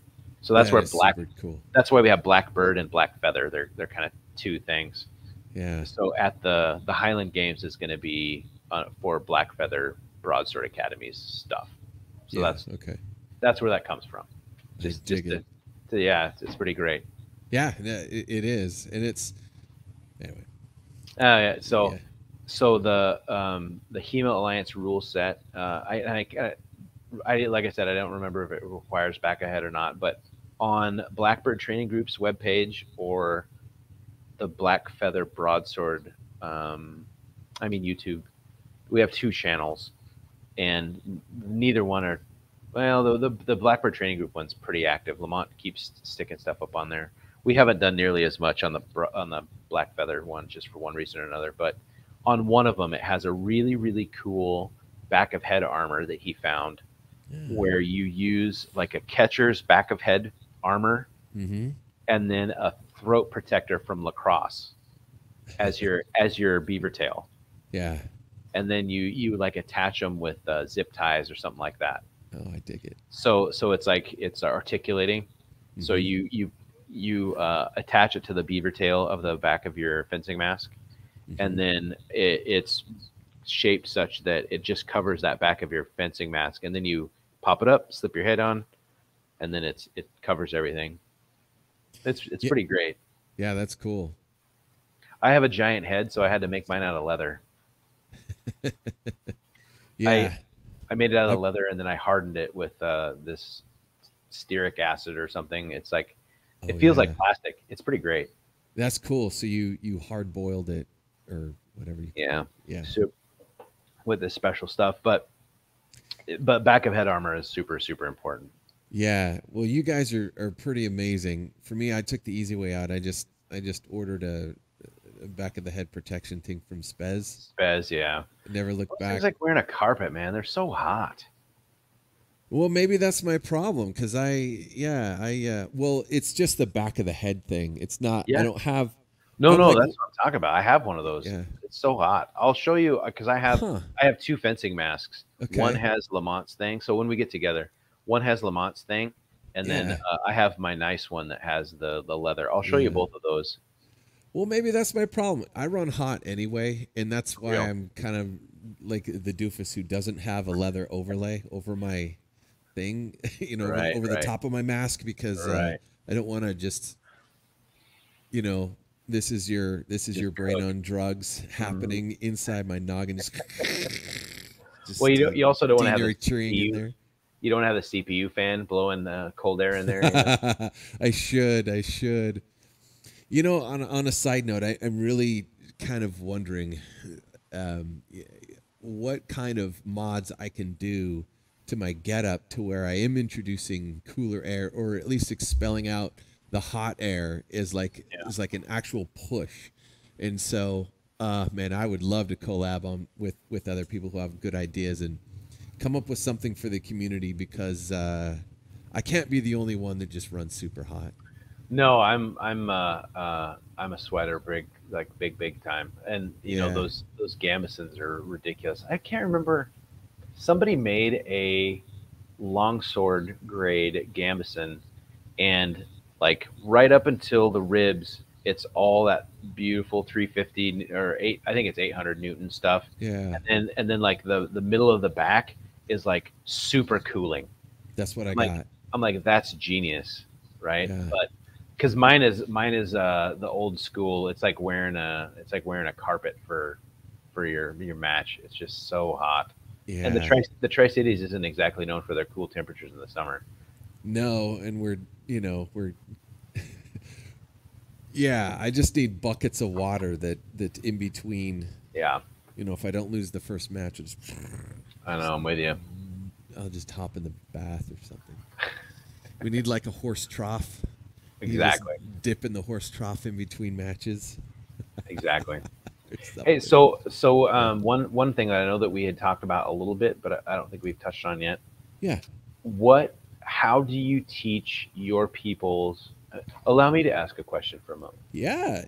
how do you teach your guys like what a acceptable level of contact is? Yeah, that's a good question. Because everyone has different ideas. I think really what it boils down to is, as the leader of your club, you sort of set the trend, and people just kind of take their cues from you, how you treat the others in the club, and they will match you, especially if you just say things about it. Some people just want to hit harder. And, I'm starting to think that physiologically, some people just don't have the nervous system architecture to feather the force. I don't. So some people just hit hard no matter what. And, they're the bruisers. And fortunately, if your club's big enough, you could just have the bruisers over there. Yeah. But those are, there's only a few of those. Most people, I think, they just take cues from me, how I set the tone. Sometimes I like to really mix it up, and sometimes it's all about the skill, and it's just about getting the touch, because you're working on, pedagogically, whatever it is that you're working on at that moment, that skill. You're trying to get that skill into your muscle memory. Yeah. I'm not even sure if I answered your question correctly. I just think it's setting the tone as the leaders, right? And that's another thing about martial arts, is it really is, you need leaders leading the thing, right? And I mean, you're an awesome leader, just in dealing with you, seeing you, talking with you. And so Thanks, I know man. that's, yeah, no, seriously. I know that you do that, to get on my soapbox. The world needs good leaders on a local level. For real. Just even showing what it is, right? Yeah. And so I'm not saying I'm a great leader, but just setting the tone in the club, I think that's the best way to go about it. I 100% agree with your statement. Like, it's almost like I would have said like word for word. I think one of the things that is an artifact in a lot of Filipino martial arts stuff is part of the most well-known organization within Filipino martial arts is the Dog Brothers, and one of their fundamental sayings is higher consciousness through harder contact. And there is no better way to test yourself and your personal skill, and like, can you hang? I don't know, like, just spiritually, like, test who you are, than entering into a fight with another person where you're both like, I'm going to try and hit you pretty hard, or, sometimes as hard as I can. You try and hit me as hard as you can, and at the end of the day, we'll hug it out. And we'll talk about another organization that we're affiliated with in a second. But yeah, that's like in a way, that's kind of what a lot of people aspire to. And they sort of hold that in highest esteem. Like, can you bring it? That's kind of what they say. And I think you have to be able to and willing to bring it. Yes. At some level. But at the same time, not to be a broken record, but you have to have a dial and not a switch. You can't have sparring mode and training mode. You have to be able to tune it up and down to who you're fighting. And even within a fight, right? Like we were talking about before we started recording, you have to be able to be fighting somebody. And if you're taking them apart, maybe it's just cruel to, especially if you're fighting a stranger, right? Like if I'm fighting somebody that I've never fought before, I've been in a couple sparring fights with folks, and like maybe I'm a pretty big dude, and if they're like my size, I'm gonna be pretty damn respectful, and to figure it out. Like I'm respectful to everybody, I guess I should say that, but I'm gonna maybe respect some a little bit more when the potential damage coming my way is a little higher. Yeah, the repercussions are real after the fact. Right, and if I get in there and they take me into deep water, okay, that's cool. Like I'm fighting at a level that's appropriate. But if I start fighting and they're just starting to get blown out, or they're backing up a lot because I'm just taking their hand apart. Well, maybe I'll try different. I'll try more technical stuff. I'll try stuff that challenges me as a fighter, and challenges them as a fighter. I'm not just going to give them the fight, and I'm not going to obliterate them either, right? Like, yes, that's that finding that thing that at the end of the thing, I want to be able to have you respect me for being an honorable fighter, and you respect me. Like I want it to go both ways. I want it to be a good thing. I fought a guy one time, and I always treat the stick as a sword. That's just my thing. That's my journey, right? Mm-hmm. This guy's journey was a stick is a stick when it's a stick. If he's training with a sword, it's a sword, which I get it. That's fine. And very first exchange, I do a big, establish some respect. I'm gonna give you some power, and I throw a big number one, and he catches it on his arm right here, bang, and he returns back. So I hit hit his arm, and I had to come back on the roof, and then we split a little bit, and I was like, damn, he just took everything I had on his arm. Like, this guy is capable of sucking up some punishment, and we had a pretty good fight. And like later in the fight, I came with a roof, and I crashed him. I wrapped up his arm, stabbed him in the belly once, hit him in the thigh once, stabbed him in the head, and then they broke because we weren't doing takedowns. Yeah, because that was part of the agreement before we started. He didn't want to get taken down and stuff like that. I mean, my judo and aikijitsu background, every time I go, I'm like, I don't care, let's go. Like, I'm comfortable however the fight wants to go. And we broke. And then after the fight, he like big hug, and he's like, oh, thanks, man. That was a great fight. You really had my leg. You could have really done some damage. And I was like, in my brain, I was like, I knew I hit your leg. You damn sure know I hit your leg at least twice. Why would I hit your leg 6 times? Right. Like, everybody in the room knew that if that was a real blade, you'd be stumpy, right? Like, yeah, like, and but that's not my journey, right? My journey is, if I was in a real boy sword fight, God forbid, I'm pretty confident that I'm going to take very, very limited damage. If I crash in on almost anybody, I can get a 1. So I crash in, I wrap the arm, my hand always comes back. I always get 1 thrust in the belly. I always bring it around here so they can't stop that arm. I get them on the head, and then I get 1 big chop on the leg. Almost guaranteed every single time you get a minimum of 3 hits. That's just if you're aggressive and you do that particular crash that particular way, you can usually hit 3 times. Yeah. In a real boy zombie apocalypse, Book of Eli sword fight, that's what people would have to deal with from me for the most part. Right. And if it takes 6 chops to get through that guy's leg, then it's going to take 6 chops.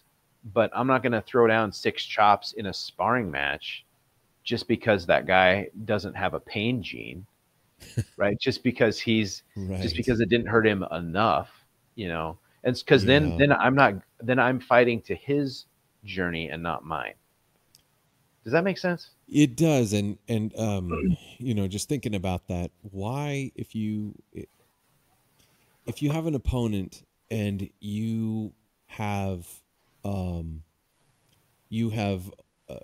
successfully overpowered them the way that you train to, the way that you want to, and take full advantage of that to the point where they're hurting a lot, or that you're making them look bad or foolish. Yeah. You're burning a bridge, and why would you do that, right? Because you could establish this amazing working relationship with this type of person. Like you're saying before, especially if they're a stranger, why wouldn't you want to make a positive connection, within your community, as opposed to, maybe this guy's going to hold a grudge, maybe, there's trouble. I mean, all of that stuff. And life is just better when people who are, especially in your community, right? It's such a niche thing. Why wouldn't you want somebody respecting you and helping you on your journey as you're helping them on theirs. I mean, Absolutely. you're not enemies. No. So, the Dog Brothers, like I said, was one of the things that everybody looks to for guidance as to like what you should aspire to be as a Filipino martial arts practitioner. Lamont and another instructor from Seattle named Belton, they started a thing that they called tipon, which is roughly in Filipino like gathering. It's kind of like somewhere around like family reunion-ish gathering kind of thing. Like friendly gathering or something. Yeah. And so tipon is a thing where we meet at Belton's twice a year now. I think the next one is in October. You should go. I'll come get you if you want. I'll drive down there and then we'll swing up. But so the cool thing is it is 100% two people entering into an agreement to spar, and it's literally an agreement. Hey, Nate, I haven't done stick and dagger in a while. Are you down? And you're like, I'm not really a stick and dagger guy. Would you fight if I did stick and buckler? Would you still want to do stick and dagger? I'm like, yeah, sure. You know, I kind of jack my knee though. I don't want to go to the ground. So like, maybe if you crash, we can clinch or something. Oh yeah, sure, that's fine. Cool. Good, thanks. That's a great time. And then you go fight, and you spend 2 minutes, and you fight, and you hug it out at the end of the match. You always protect you. I'll always protect me. And the idea is we're friends at the end. Cool. And then, maybe the next time I'm fighting somebody else, and I'm like, I fought 6 matches today. I am smoked. But I really like what I saw with some of your matches. Would you do like a light technical fight with me? The guy's like, dude, that sounds great. And so we fight. I will say, after we've started the Scottish Broadsword stuff, every single tipon, I fight somebody with steel. Because in general, most FMA clubs just fight with rattan or aluminum training knives. Yeah. But steel weapons are super baller as far as they're concerned, because it's weird, right? Yeah. And so I have some of those training hoodies, the 350 Newton training hoodies. Yeah. I bought 3 of them for the club. And so I have loaners. So if somebody wants to, hey, I saw you guys playing with you brought we have like a soccer mom cart that I pull out of my truck and we put all our gear in. Yeah. They're like, I saw your steel swords in the wagon. Would you fight with those? I'm like, oh heck yeah. And so next thing I know, I'm doing a sword fight, steel sword fight it's not an FMA thing, but at this tipon thing, right? And so it's cool. Like anybody will fight anybody, anything with anything. It's kind of like Diet Dog Brothers in a lot of ways. Like the idea is you can 100% bring the intensity of a Dog Brothers fight if you want to. If you're like, hey, I got a, like we said before recording, you're like, hey, Jim, I got a Dog Brothers gathering in next month. I kind of want to take it up a little bit and really see if I have it. Are you down? You can pull me into deep water. I don't mind. Let's go. Let's do this. And we go out and we fight and we have a great time. And you grapple me and maybe you stick choke me. And well, crap, I've never seen that stick choke before. So we hug it out. And then afterwards we kind of scoot off to the side. I'm like, dude, you've got to show me that, because that was super effective. And then we talk about that and we make a new connection and things are great, and that's, so in the Filipino martial arts community, we've sort of already started doing what we sort of want to do in the HEMA community, but like as a club, we sort of just want to do that totally. Like if you make it to the tipon in October, I 100% guarantee you're going to have a great time, because everybody there likes to spar, and everybody there is playing with a blade or a stick. It's just so for some of the stuff you're going to be a little bit out of your element, because some people. But that's part of the fun. 100%. The tip that I would bring is bring something weird that we don't see a lot. Oh yeah. Yeah, like bring your full size shields. I think, because we don't play with those. Yeah. My son and I made a couple like reproduction. Thegan Thrand, those two clowns on YouTube. Yes. We made round shields following their recipe with the linen and the glue and all that stuff. Yeah. So we have a couple of those that we fight with. We spar with like a little bit, but nobody fights with big shields. That they would dig that. They would find that so interesting. Oh, I would find that so interesting. But that's the thing is like people, if I go to class every week and I fight with 1 stick or 2 rattan sticks, that's what I fight with every day. So when you go to T-Pone and you're fighting strangers, I'm gonna want to test how good I am with a single stick or 2 sticks. Well, not 2 sticks. I don't try and do that. Yeah. Or with a knife. So we generally warm up with a knife fight or a dagger fight. And that's a whole bunch of fun. And then your next matches, you can do other things, weird things. Yeah. Invariably, your middle stuff. So you'll see people do a lot of knife stuff, and then you'll see a lot of stuff that people are comfortable with.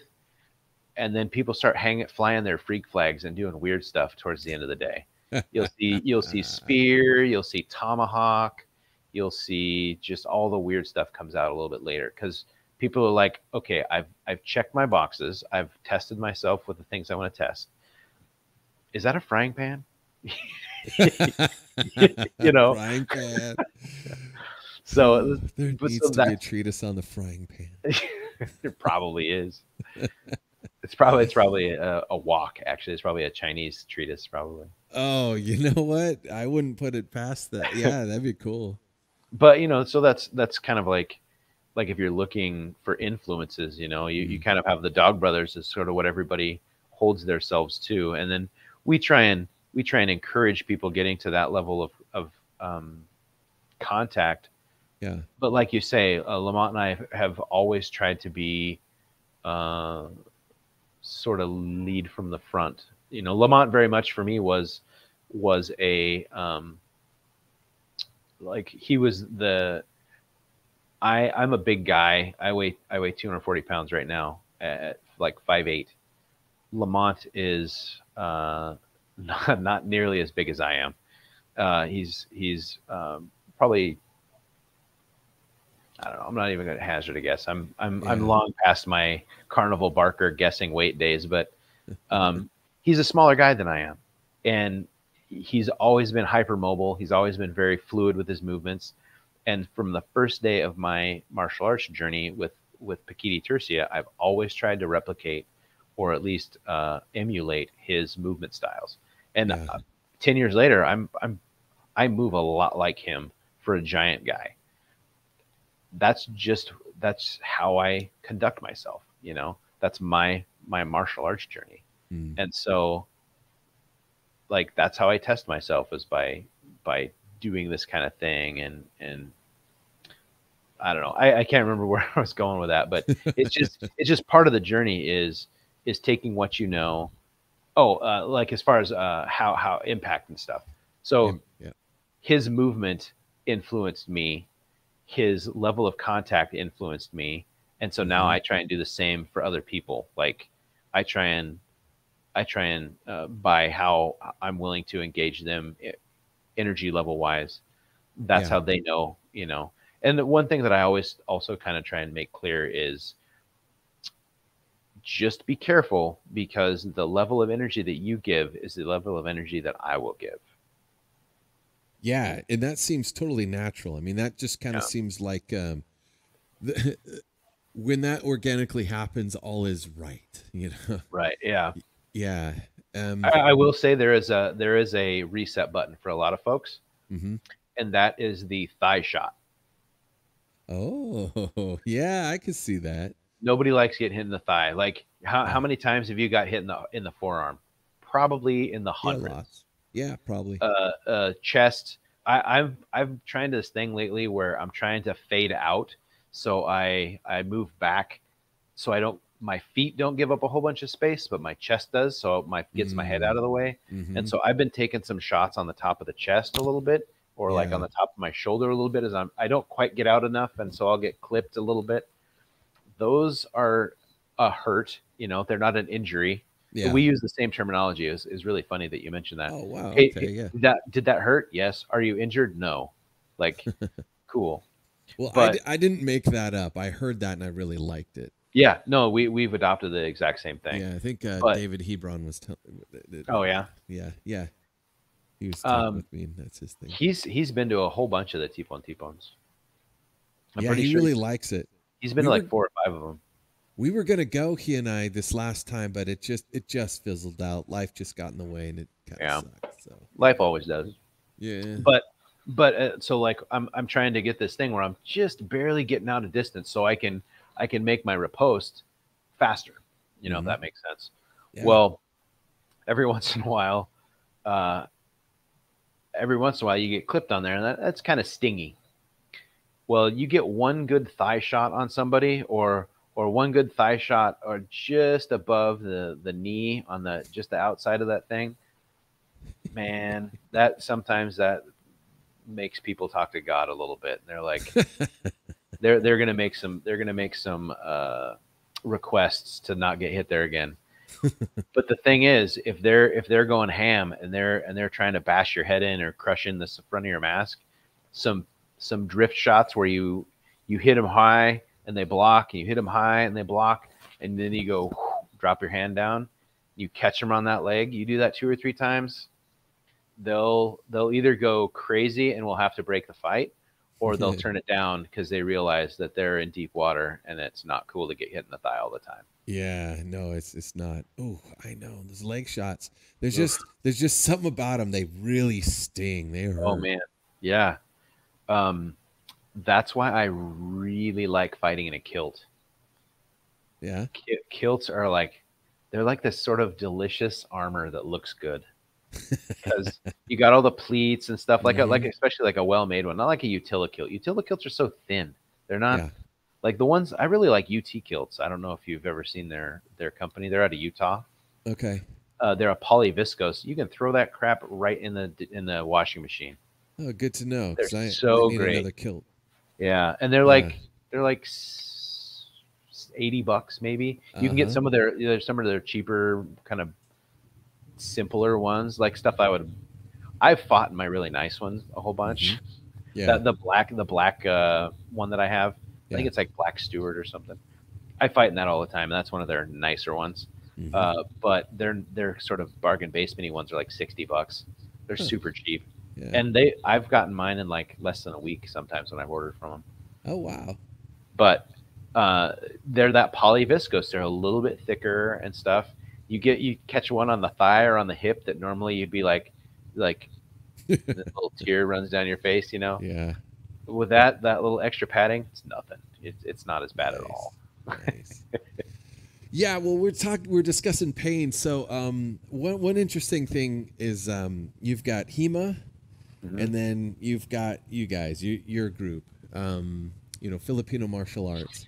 And we were discussing a little bit before the disparity in what the comfortable level of pain is. Yeah. And I thought we wanted I talk about deep water. Let's discuss that for a little bit. Okay.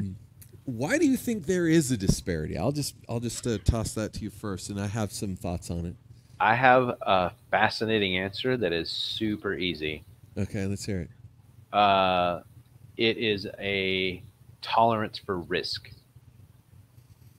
Yeah, okay. Say more. Keep going. So within the FMA community, for the most part, it's not quite thuggery, because these guys are way smarter than that. Yeah. But there's a risk for injury, or there's a tolerance for risk for injury that is 100% accepted. And like, to really test yourself, if you're terrified of getting injured, not hurt, if you're terrified of getting injured, then that sparring session is going to be more real to you. Right? Like that whole higher consciousness through harder contact thing. That whole Dog Brothers mantra, for the people that are down with that, testing yourself to a high level can only be done if you're kind of terrified of getting your hand broken. And so at the highest levels, do you remember sort of the original gangster fencing masks that were a little more than like screen door mesh and canvas. Yeah. Like the really crappy ones. Mm-hmm. Compared to the stuff now is like pretty good. Like especially Yeah. the three weapon stuff like I use and you probably use them, you know. Mm-hmm.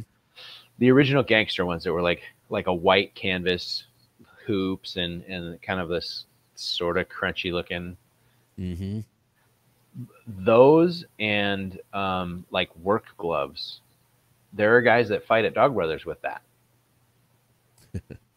You know, I make a pretty good living wage, and it's based on my hands. Like to be able to sew somebody together to make a plastic closure so their scar looks really well. I have to have as much dexterity as I can muster. Yeah. My tolerance for risk is for my hands is almost zero. Mm-hmm. So anytime that I spar, I wear almost the best gloves that I can find. Yeah. And Similar for me. And I always cover my elbows because I'm enough of a physiology nerd to know that if you blow up my my nerves in the back of my arm, I will similarly be hosed and unable to do my job. Yeah. So I don't wear hard armor on the arms. You know those little hex armor pads, or they like have knee pads that are like little foam hexes. I've taken full boy shots on the elbow with those little foamy things, and they have been very, very, very effective at attenuating that. So I find that a relatively high level of, or an acceptable level of protection. Yeah. So that's my personal thing. I think for some people, they want to feel that fear of flirting with injury. And I think that's part and parcel to the whole Dog Brothers culture. And I think it tends to be sort of somewhat, at least somewhat identified to a lot of FMA, the higher level fighters in FMA, I should say. Yeah. Okay. I think there's also a gear situation. So, and that I could be way off, but my personal understanding is, so like the SCA, Society for Creative Anachronism, they're very risk averse. Yeah. Their cut and thrust stuff and stuff, their tolerance for touch or for contact is somehow even lower than the more conservative parts of HEMA. Right. Which is fine. Which is fascinating because those guys are a problem. They're higher level guys that we have even just locally. Mm-hmm. You know, I don't know where these guys would rank nationally. They just mess us up all the time. Like they're master rapier fighters and stuff, and you know they're just rapier is a hard weapon to deal with. Yeah. Two, sure. if you're good with it, you're a hard person to deal with. Right? Like it's a super great weapon. Like it's literally why it's one of the weapons that are highly regarded as a fencing master's weapon. Yeah, it's like an OP mono weapon. Like yeah. And if you speak that language, now you're even better, right? Like it's a very, very good weapon. So they've always had this really high level of risk aversion, I guess. Mm-hmm. And they have which is kind of ironic because if you say that you're an SCA heavy fighter, everybody knows you can take a punch, right? Like, because those guys just wail on each other. They're not quite the EMP maniacs, but EMP or SCA heavy fighters are pretty much renowned for just being tanks. Like those guys can take a beating and keep on going. Mm-hmm. And so that's kind of another thing that you have that weird dichotomy of once you get to steel, now they're hyper cognizant of risk. Well, I don't know like current modern HEMA people, like where they came from or why they have the risk aversion that they have.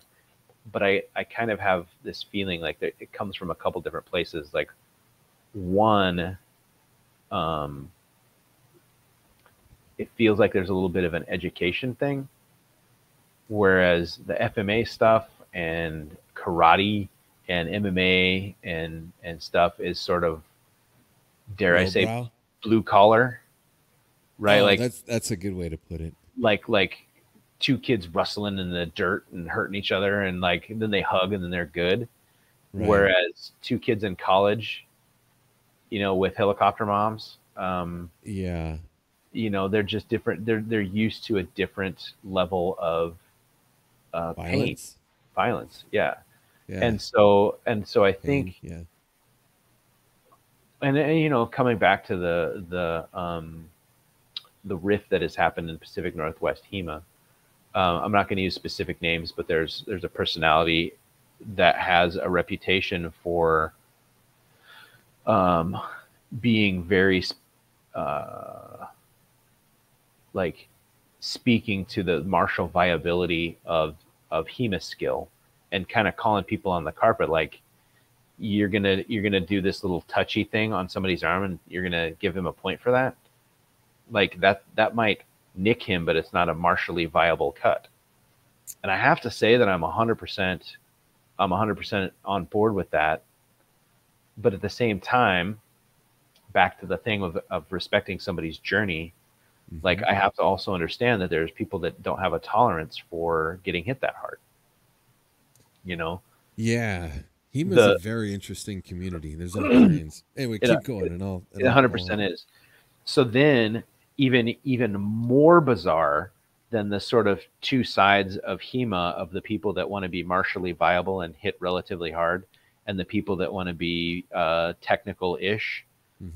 You have the guys that are doing LED sabers, right?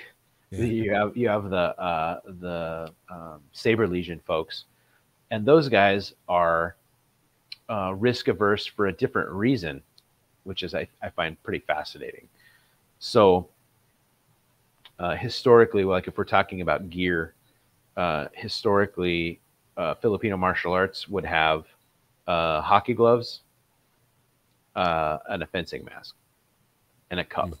That's the holy trinity of FMA protection, right? HEMA adds a gambeson, and then now people come up with really nice gloves, and then like, ooh, did you see those hard elbow protectors? Ooh, check. Ooh, if somebody gets stabbed in the throat, how about a gorget? Ooh, that's a good idea. Right.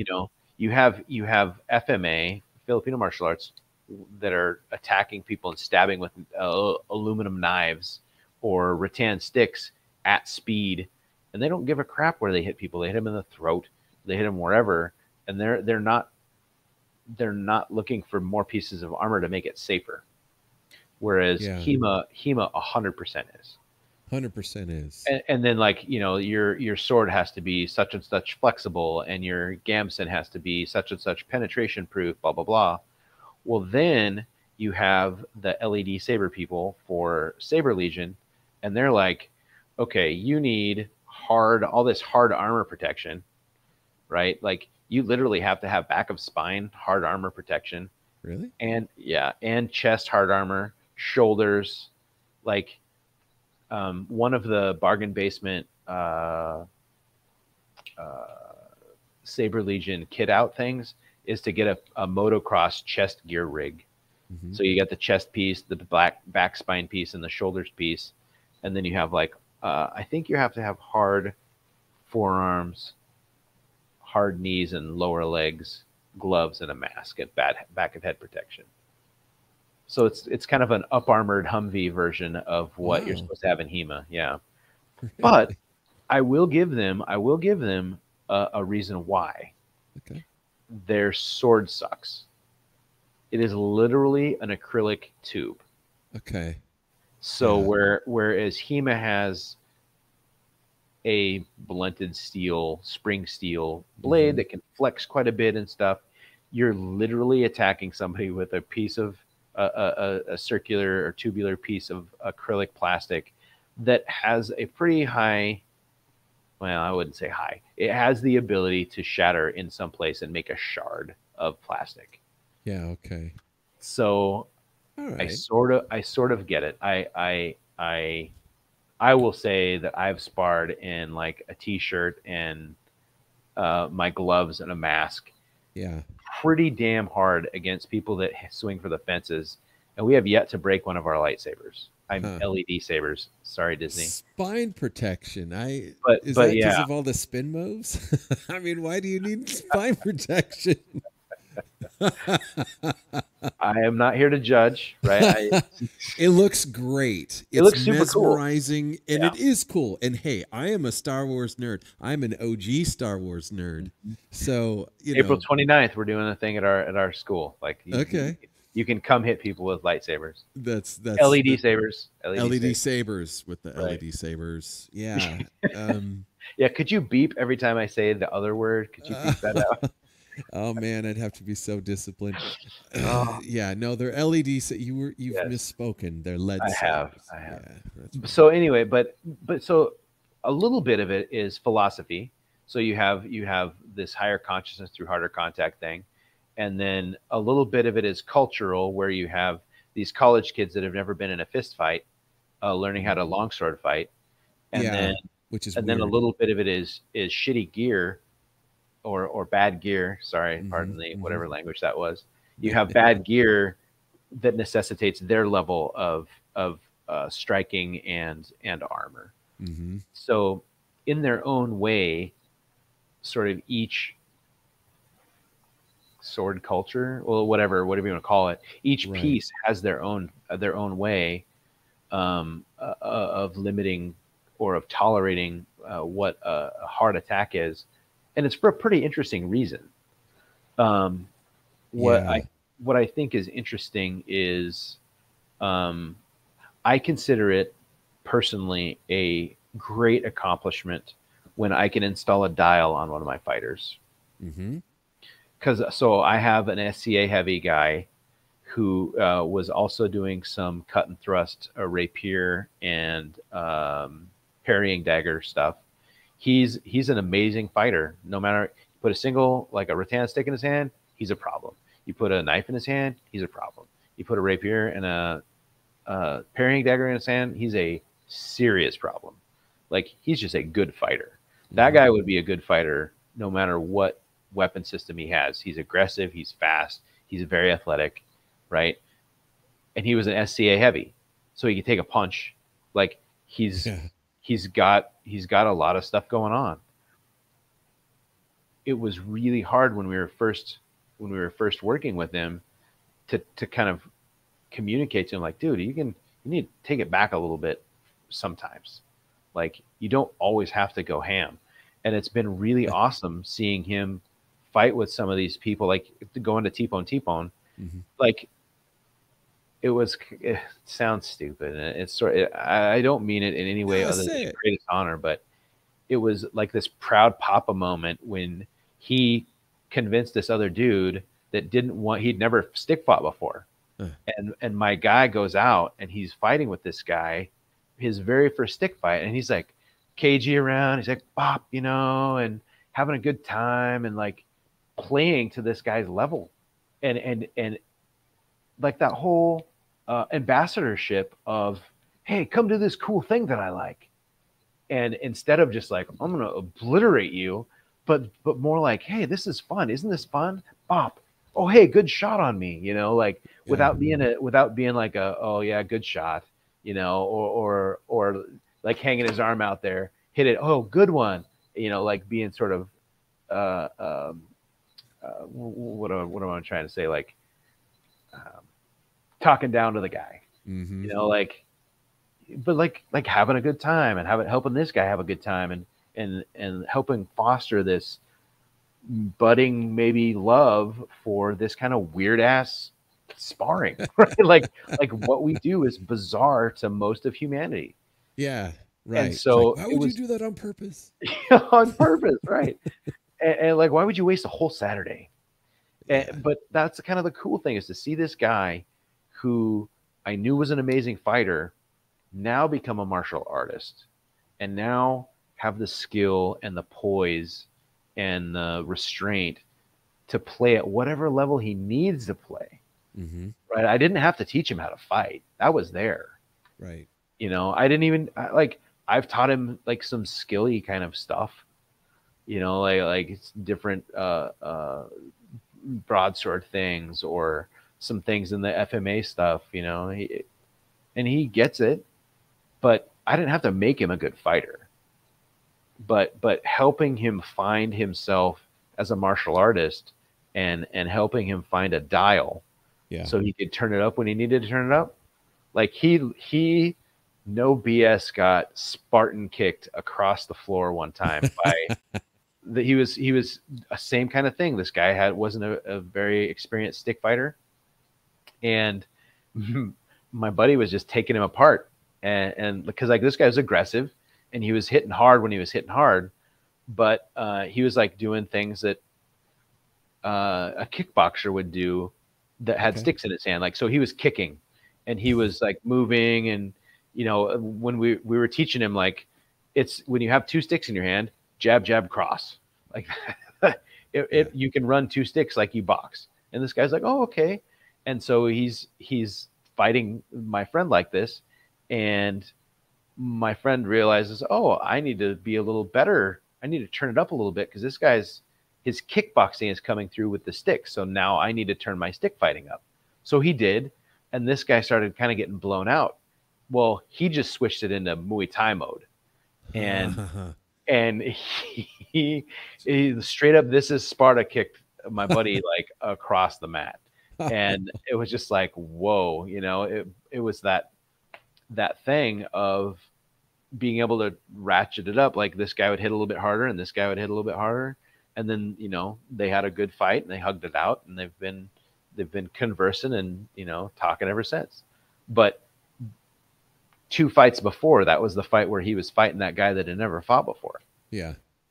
And so to see him at level 2 fighting this totally new guy, and then to see him at 7 start to smoke this guy, and then he gets like booted, and then see him turn it up to 9 because now he had to kind of protect himself a little bit. Yeah. Yes, that's exactly what we're looking for, right? Like to help people find that, instead of blowing away the guy at a 2 with a 9 and blowing away the other guy with a 9, just straight out of the gate. Yeah. Like, it was just it's a really cool thing. So I don't know, long-winded story, but it makes it fun. Yeah. Thank you for the story. That's I like examples like that.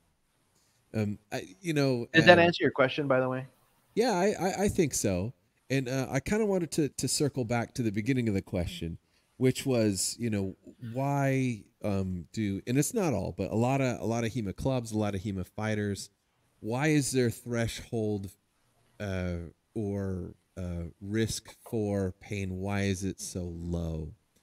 And so I had recently a really cool discussion with another interview, and cool. he brought up this term. Let me try to remember the term. It was physical literacy. I really liked that term. And this guy, he's very scholarly, and during the interview, he has lots of huge bookshelf like in the back, like literal bookshelf, the whole screen. So I thought, man, that's cool, because I grew up in a house like that. But anyway, and he was very scholarly, and he has been doing HEMA for a very, very long time. And at any rate, I just think a lot of people who get into HEMA, a lot of them do approach it from kind of an archaeological sort of scholarly way, that they want to participate in it. Yeah. And, maybe more bookish, maybe didn't do a whole lot of athletic sports, growing up. And just that physical literacy just isn't as learned as people who grow up kind of wrestling in the dirt and stick fighting and punching each other in the face and laughing afterwards. I mean, that may seem brutish to a lot of outsiders or people who just aren't used to that sort of thing, but it's certainly, you learn, right? You get acquainted with pain, you realize, hey, the world's not coming to an end.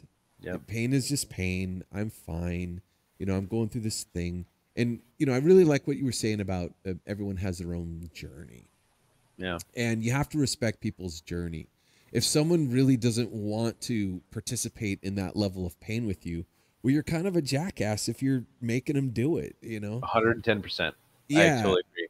Yeah, and so you have to be very respectful for people. But anyway, secondly, I think one, I think that for people practicing HEMA who are afraid of that pain, most of them are probably newer, and they kind of get acquainted as they go along. I mean, it is. I would say kind that's of an pretty initial- accurate.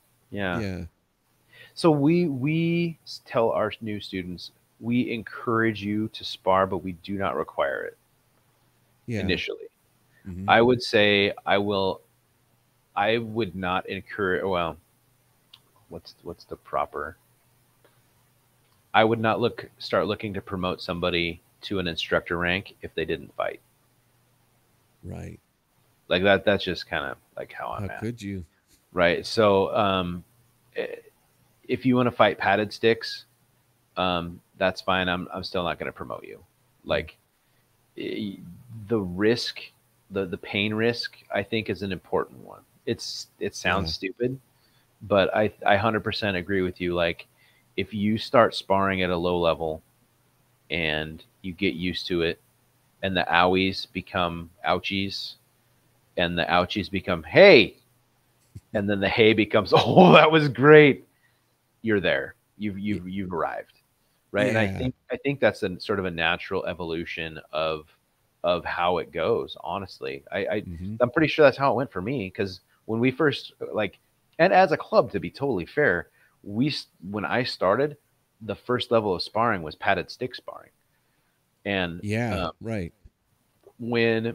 So like a moulinet, or we have an attack we call a Wietig, where it's probably got some fancy German name, but from here you attack with the flat of the weapon either way, or I mean there's a couple different ways you can do it, called a Wietig, and it's usually you're moving out of the way and you hit him on the side of the head, kind of a thing.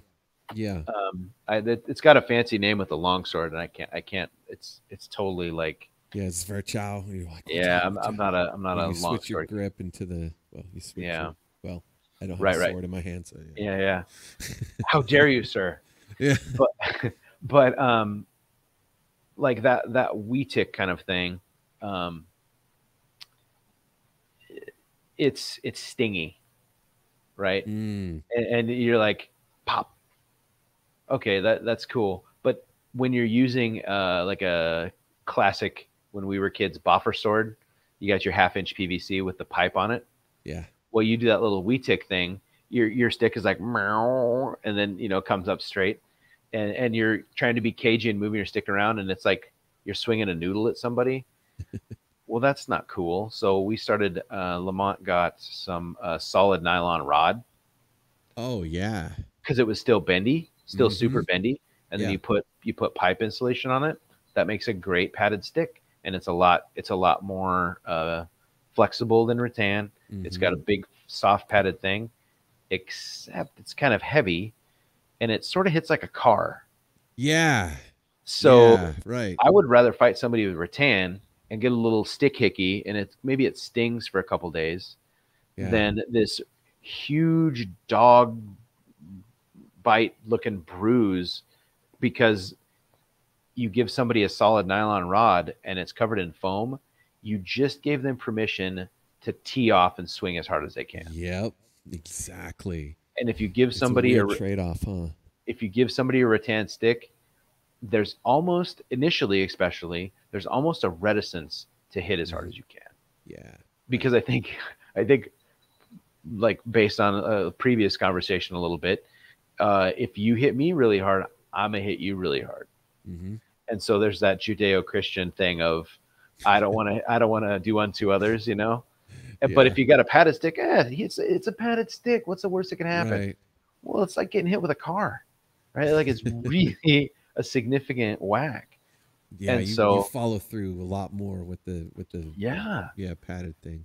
And so I think that's part of that. Like when I first started, we had those padded sticks like that, and now we only use those for very particular training modalities, like play. We're trying to move from drill based stuff to kind of play things, like gamify training. Yeah, Like yeah. Lamont's doing some really, really interesting stuff with that. I'm like It's super literally cool. hanging on the coattails of him. He's doing some really interesting things. Well, I'll be honest with you. I think he's onto something. I mean, that's kind of, we do something very similar. So, even with the adults when they're new, usually they don't have gear and they come in, and first thing I do is I hand them like a foam sword, Mm-hmm.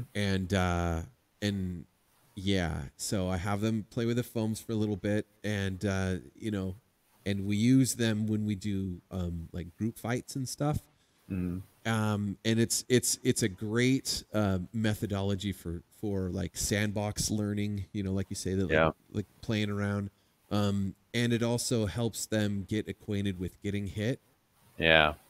and also with HEMA. I mean, I do get a lot of people who don't really consider themselves martial artists, right? They Sure. a lot of them haven't done other stuff, not even really a whole lot of sports, and so they're getting stronger, so they do swing a little bit harder Yeah. with these foamies, and Right. yeah, and so they kind of get a little bit more amped, a little bit more exercise. They're Yep. hitting each other, they're following through, and the bind is actually really good with foam swords. Do you do the Yeah, cloth covered foam swords? yeah, Yeah. yeah. So I actually I get the Boohurt soft armor stuff. Okay. And they're pretty inexpensive. It's just they're made in Eastern Europe, and it takes a little bit to get them here. But they're fairly inexpensive, except for the helmets. Helmet is like $120, $110 or whatever. Interesting. And then they're grilled, Yeah. so you can't use them with sticks or steel because it'll go through. So that's Yeah. the only thing about them. They're kind of specialized. Yeah. But that's how I run my kid class, is in that gear, and it works really good. But anyway, I get them acquainted to the idea of getting hit. So physiologically, they're sort of getting used to the idea. Mentally, they're like, "Hey, I'm getting hit. I'm not getting injured. It's a Yeah. little inconvenient. It's like I don't want to just sit there and take it." And then I move them up to sticks, and from there, they buy their own steel. Like I don't provide steel in my club like a lot of other HEMA clubs do. I provide sticks, I Yeah. provide synthetics, and I provide foamies. And so that's how I build them up. Yeah. Yeah. That's great. That's really cool. Yeah. Those silk fencing sabers. Mm. I bought a pair right after you told me about them, and I waited the requisite 6 months or whatever. Yeah. It seemed like I ordered them, and then like the next calendar year I got them. It was Yeah. pretty bonkers, but I love them. They're really great. And like you said, I could see owning like 4 more or something just to be able to give everybody one and just Yeah. play at a really weird light level. Mm-hmm. Yeah, they're pretty cool. And the synthetics, some of them kind of hit like clubs too, like just what Yeah. you were saying. And it's a little bit weird. Like they I think they hit harder than the steel. The steel bites. Yeah. Yep. I think and it's just like rattan. It's just like Yeah. rattan versus foam. The like the plastic, the white plastic, Purple Heart Armory stuff Uh-huh. looks great. Love it. Love it for drills. The classic Highland basket is really great. Like they Yeah. did a good job with how it looks.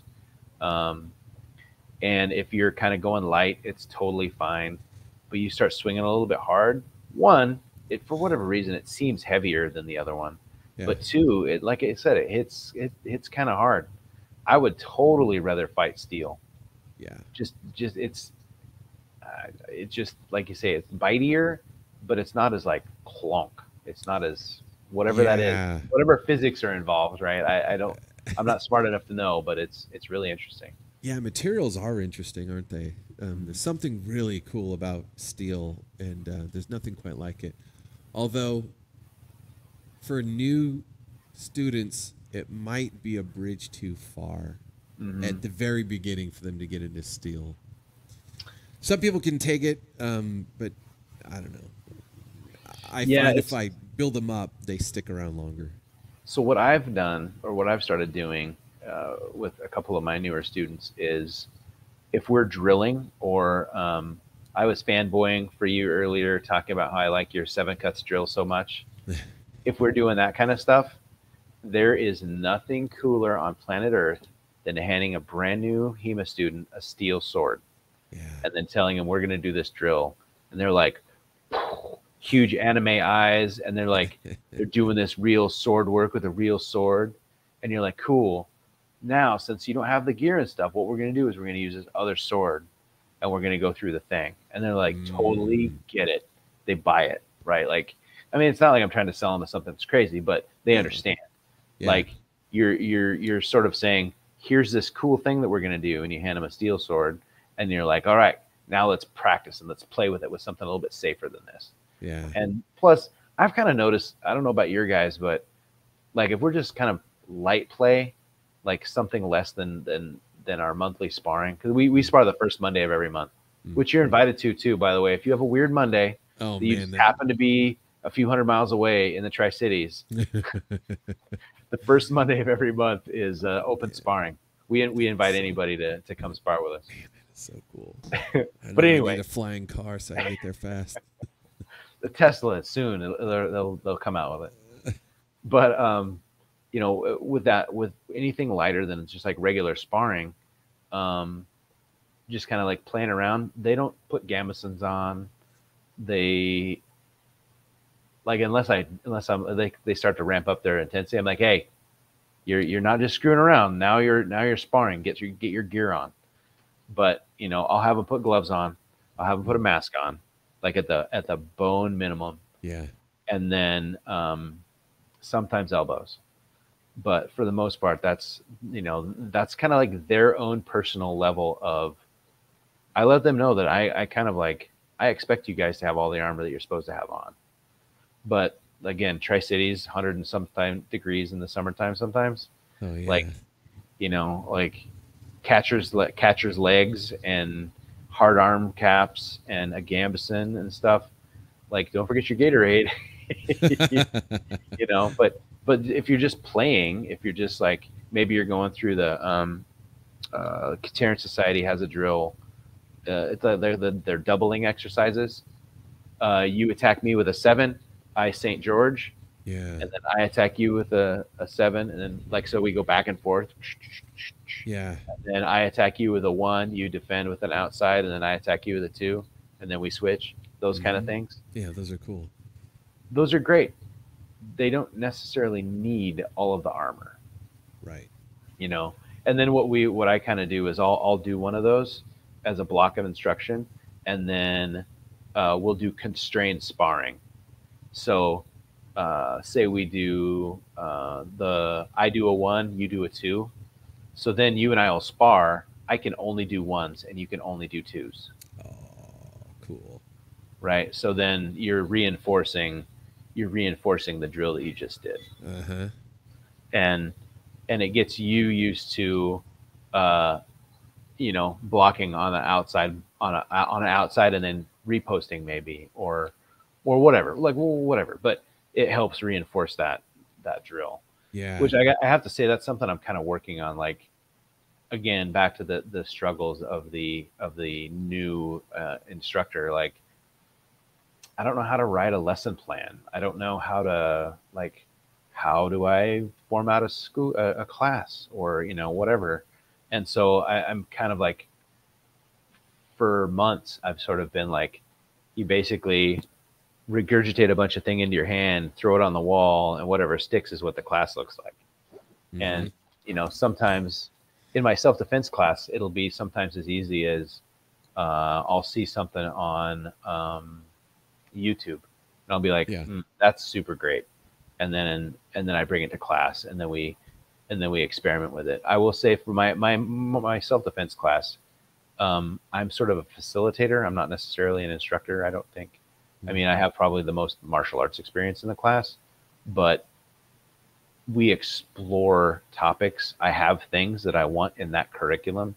Mm-hmm. But at the same time, like, I'm not the perfect person to teach you how to throw a right cross, or I'm not the guy that's going to show you how to do the perfect whatever kind of choke. Yeah. But like self-defense kind of stuff, or like a broad overview, or hey, let's explore what knife grappling looks like. I can 100% help with that. And so that class tends to be a lot more collaborative. Yeah. But I'm going to try and make it a lot more regimented. So we'll have like a warm up. What I'm kind of, my next iteration of it is going to be like a 10-minute warm up, a 10-minute specific skill, and then the remainder of the class play. Yeah. Like kind of leaning back into Lamont's thing of just like playing with whatever skill that we did. And then for the broadsword class, I'm going to start leaning back into, people, because I had so many new people, you have to go through all of the bone basics. You do, and that's kind of, you want the new people in there because it makes things exciting. Yeah. But at the same time, it's like, if you had a lesson plan, okay, we were going to do this thing, they're totally lost. Yeah. And then what do you do? Now you got a bifurcated class, and people so it's rough. What I'm planning on doing for that is, now the newest one of my people has an okay grasp of the basics. And so now I'm going to start leaning back in. So I can't remember if I mentioned this or not, our instructorship certification came through the Kateran Society. And Christopher Thompson has written a few books, and he kind of has a guideline for how you get your instructorships. Mm-hmm. And there's like 5 levels of instructorship. And so I'm going to start running through his curriculum and try and get my people up so everybody's an instructor. Like, yeah, it's my school, sure, but I don't have to be the only instructor. Like, right. and it's one of those things, like in every club, probably in your club, do you guys have ranks? Not in my adult class, and that's something that I actually want to happen. Because there's certainly people who have stepped up, who have been there longer, who help out new people, and who really demonstrate excellence, right? And so you want to recognize those people. I haven't quite figured out, honestly, how to do that. My kids' class, I have definite ranks, just because I follow a borrow from a curriculum, the old modern sword fighting, and then I've overlaid my own thing on there. Cool.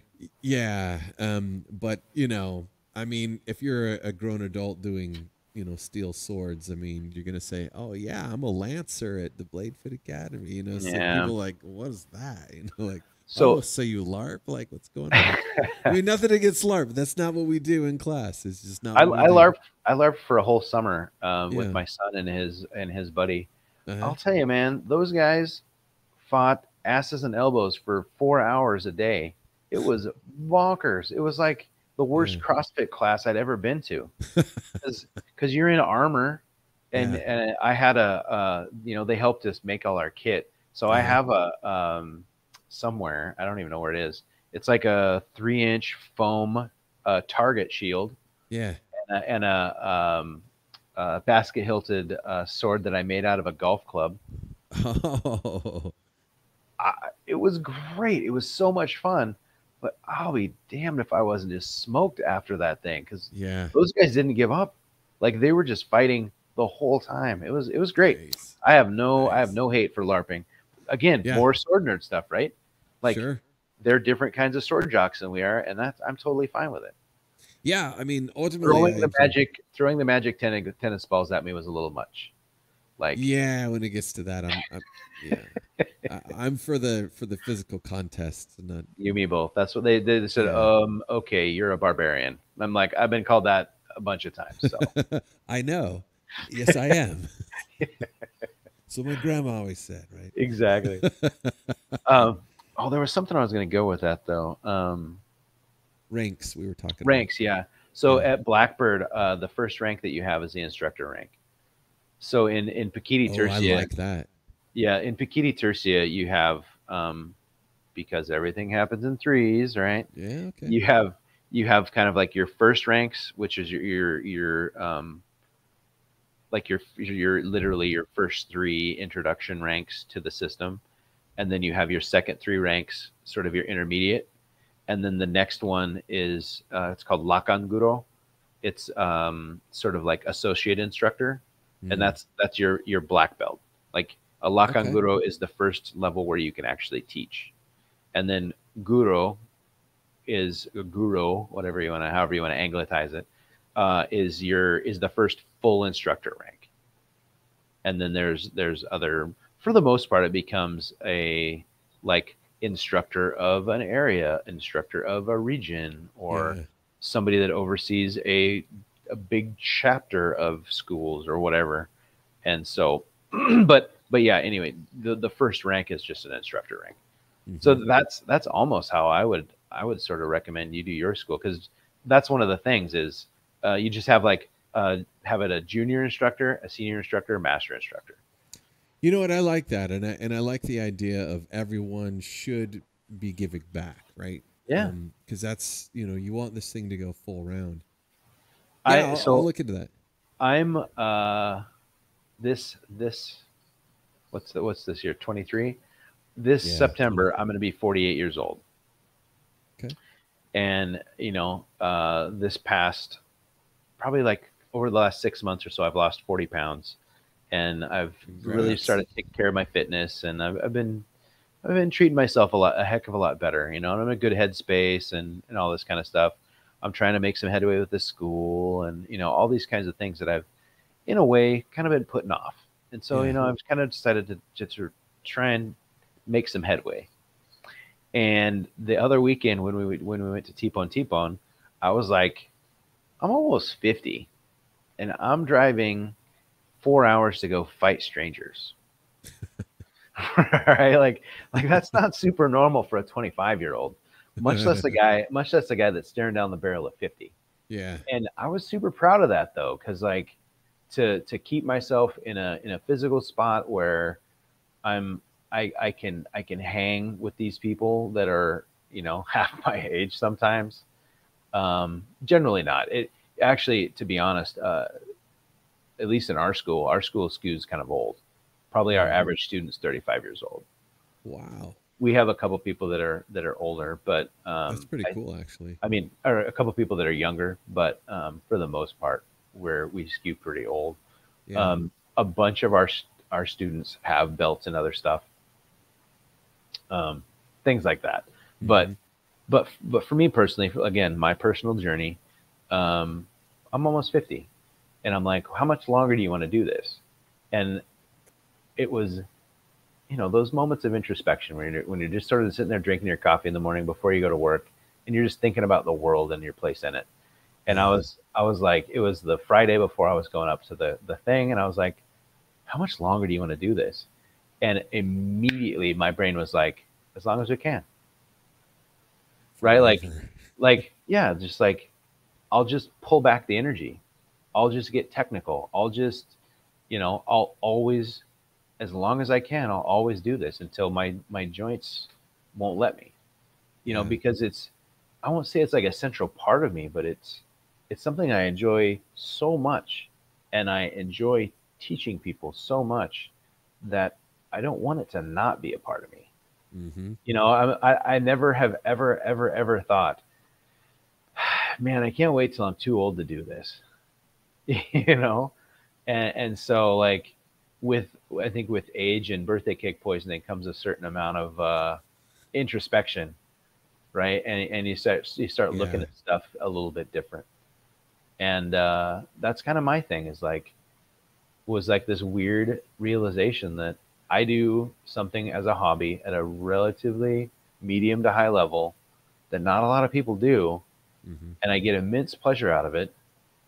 Even when, much like you, I hate the hurt. I hate it so much. Yeah. But at the same time, I'm pretty okay at it, so I don't get hurt a lot. Yeah. Right. like I really have to tangle with some guys that are pretty damn good, and then I'm like, oh, okay, I'm not as good as I thought. Right. like some of the guys that I play with on the regular, even like from my club, I get in tangles worse at my club than I do when I go other places. Yeah. Because our guys are pretty damn good. Yeah. And that's my favorite part of the whole thing. I'll go so cool.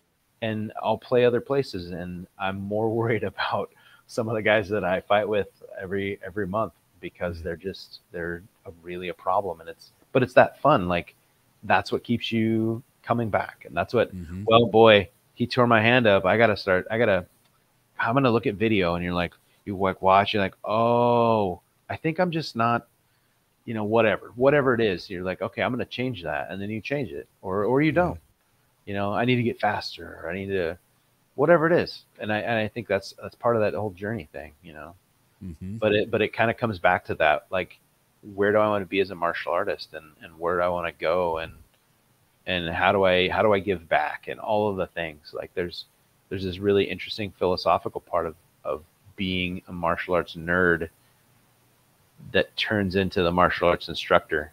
Like, yeah. I think if you're in it for long enough, you sort of realize that you're in this really cool journey, but at the same time, you can bring this really cool journey to other people. Yeah, because there's nothing like it. There's nothing like this. It's super weird. Regular sports. I've done rock climbing. I've done skateboarding. And, I've done a lot of different hobbies and phases just because I get bored easy. But I have never gotten tired of hitting people with swords and getting hit with swords. Right. Yeah. I cannot imagine the day when I'm not looking forward to the next event where I get to do martial arts with weapons, with friends and with strangers. It's just so cool. And it's this, like you're saying, it's I'll say the S word. It's a very spiritual type of experience. Yeah. Right. Yeah. And because you could play the mind games, right? Like, oh, if this was real, you would have just taken my hand, or I would have died. I would have killed you immediately, and I would have languished in the fields somewhere. The only way that people would know that I was there is because I was screaming in agony. Till I went, dumb stuff like that. But beyond that, I don't know how to put words to it, so I won't try, other than it harkens to a deep part of the human experience that I think the modern environment offers less and less all the time. And it's just so primal, and it's something that everybody needs to experience at least some small part of what we do. I believe that to my core. I 100% agree with you. I think, I cannot remember who said it. It's one of the great philosophers, and it was like something to the effect that every man should see what their body is capable of. And I would be less chauvinistic and say every person, right? Sure. Yeah. but because there are certainly some of the girls in our club that would give virtually any dude a problem. There's some tough ladies out there. For real. But I think you do yourself a disservice. And again, I'm kind of an old school guy, and I'm an old guy, and I have always thought that for me and my personal journey, not saying what anybody else should do, I have always thought that I should take care of my family. And part of taking care of my family is also being able to take care of myself, in especially in situations, physicality, right? Being able to physically take care of my family and myself in some sort of weird situation.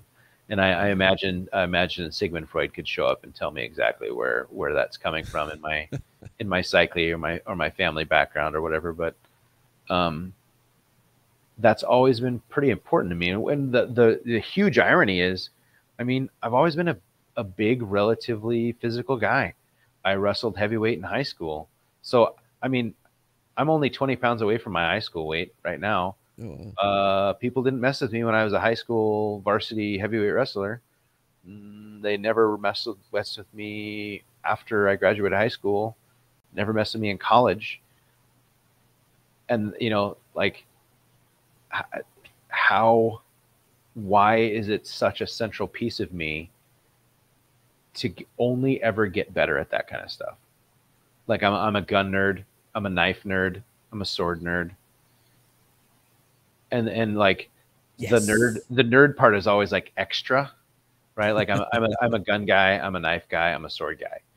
But the nerd part is where I make the transition of not just having a whole bunch and talking about the ones that I have, but being somewhat of an aficionado, like knowing what I know and like trying to seek classes and education. And the knife that I carry for a very specific purpose, and I carry a very specific one in a very specific way.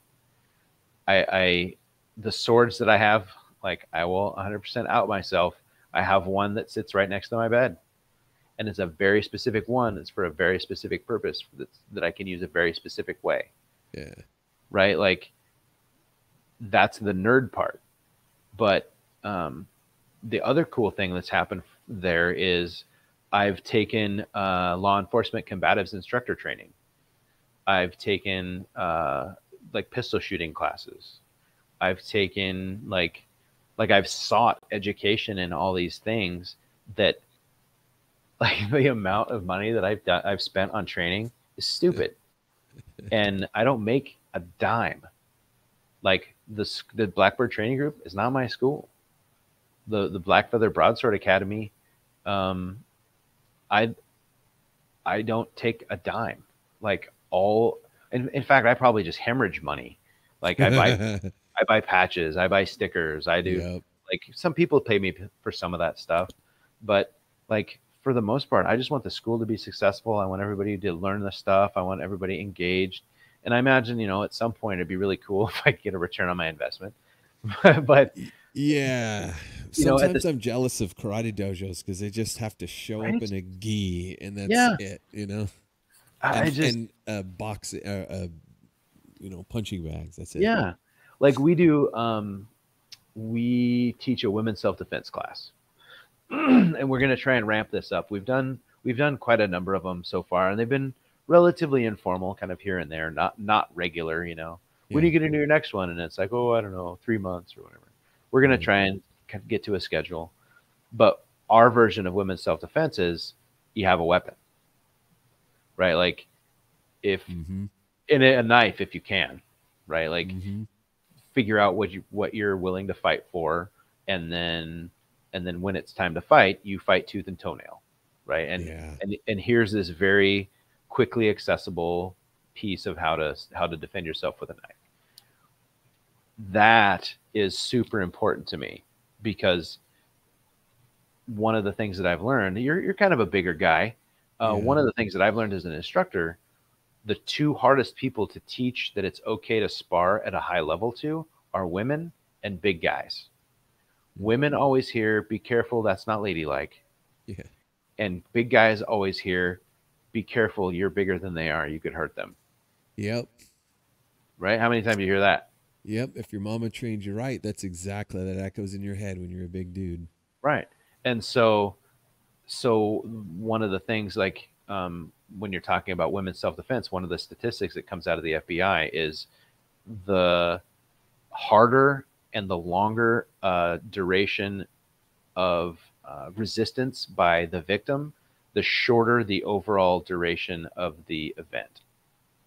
So the more a woman fights back and the longer that she fights back for, the shorter the overall engagement of that event's going to be.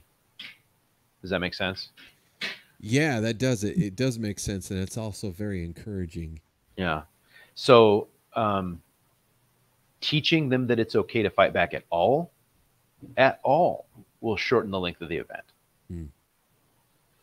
And so, teaching people that it's okay, giving them that permission. One of the first things that Lamont wanted to instill in this class, and I thought it was a brilliant move, was there's a little bit of talking at the very first to kind of set the stage. And one of the things that he talks about we talk about now is know the reason you're going to fight, right? Like if it's a mom, dude, that's the low hanging fruit, your children, right? But for single people or people with no kids or whatever, it's like your personal sovereignty or whatever. Like, don't touch me. You should be fighting with sort of a righteous indignation. Like, how dare you, sir? you know, but like take it to that next level. Like where does that stop? And what the problem is, there's also like, you know, more and more statistics about this kind of stuff. But there's some statistic, and I can't remember the numbers for, a huge proportion of women did not fight initially. So they started getting assaulted and they did not fight initially. And then there was some line was crossed and then they fought. And Yeah. that's part of it. Like teaching these women that there's a line, that it's okay. Like, right. Like when it gets to this point, it's time to fight. Like whatever that looks like, whatever that is for you, again, personal journey. Right. Mm-hmm. But for me, Right. that's another one of those things. We only charge for a 3 or 4 hour class. We only charge $20, Oh, wow. right? And and then really that's just so we can make rent, because we don't have we have barely enough people that's in the class month to month to make the rent that we need to make. Yeah. And so, you know, when we did this kind of class, you know what we did with this? We bought a bunch of sticks because we were getting low on sticks. Sticks are disposable. Yeah. So we bought a bunch of sticks, and then we bought a banner for a men's expo that we're doing some demos at. Very Like cool. everything goes straight back into the school. Quick question for you. Where do you source your sticks from? Frank's Rattan. Frank's Rattan. Yeah. Yeah. Because where I get them they're good. It's just they're more expensive than I want. Yeah.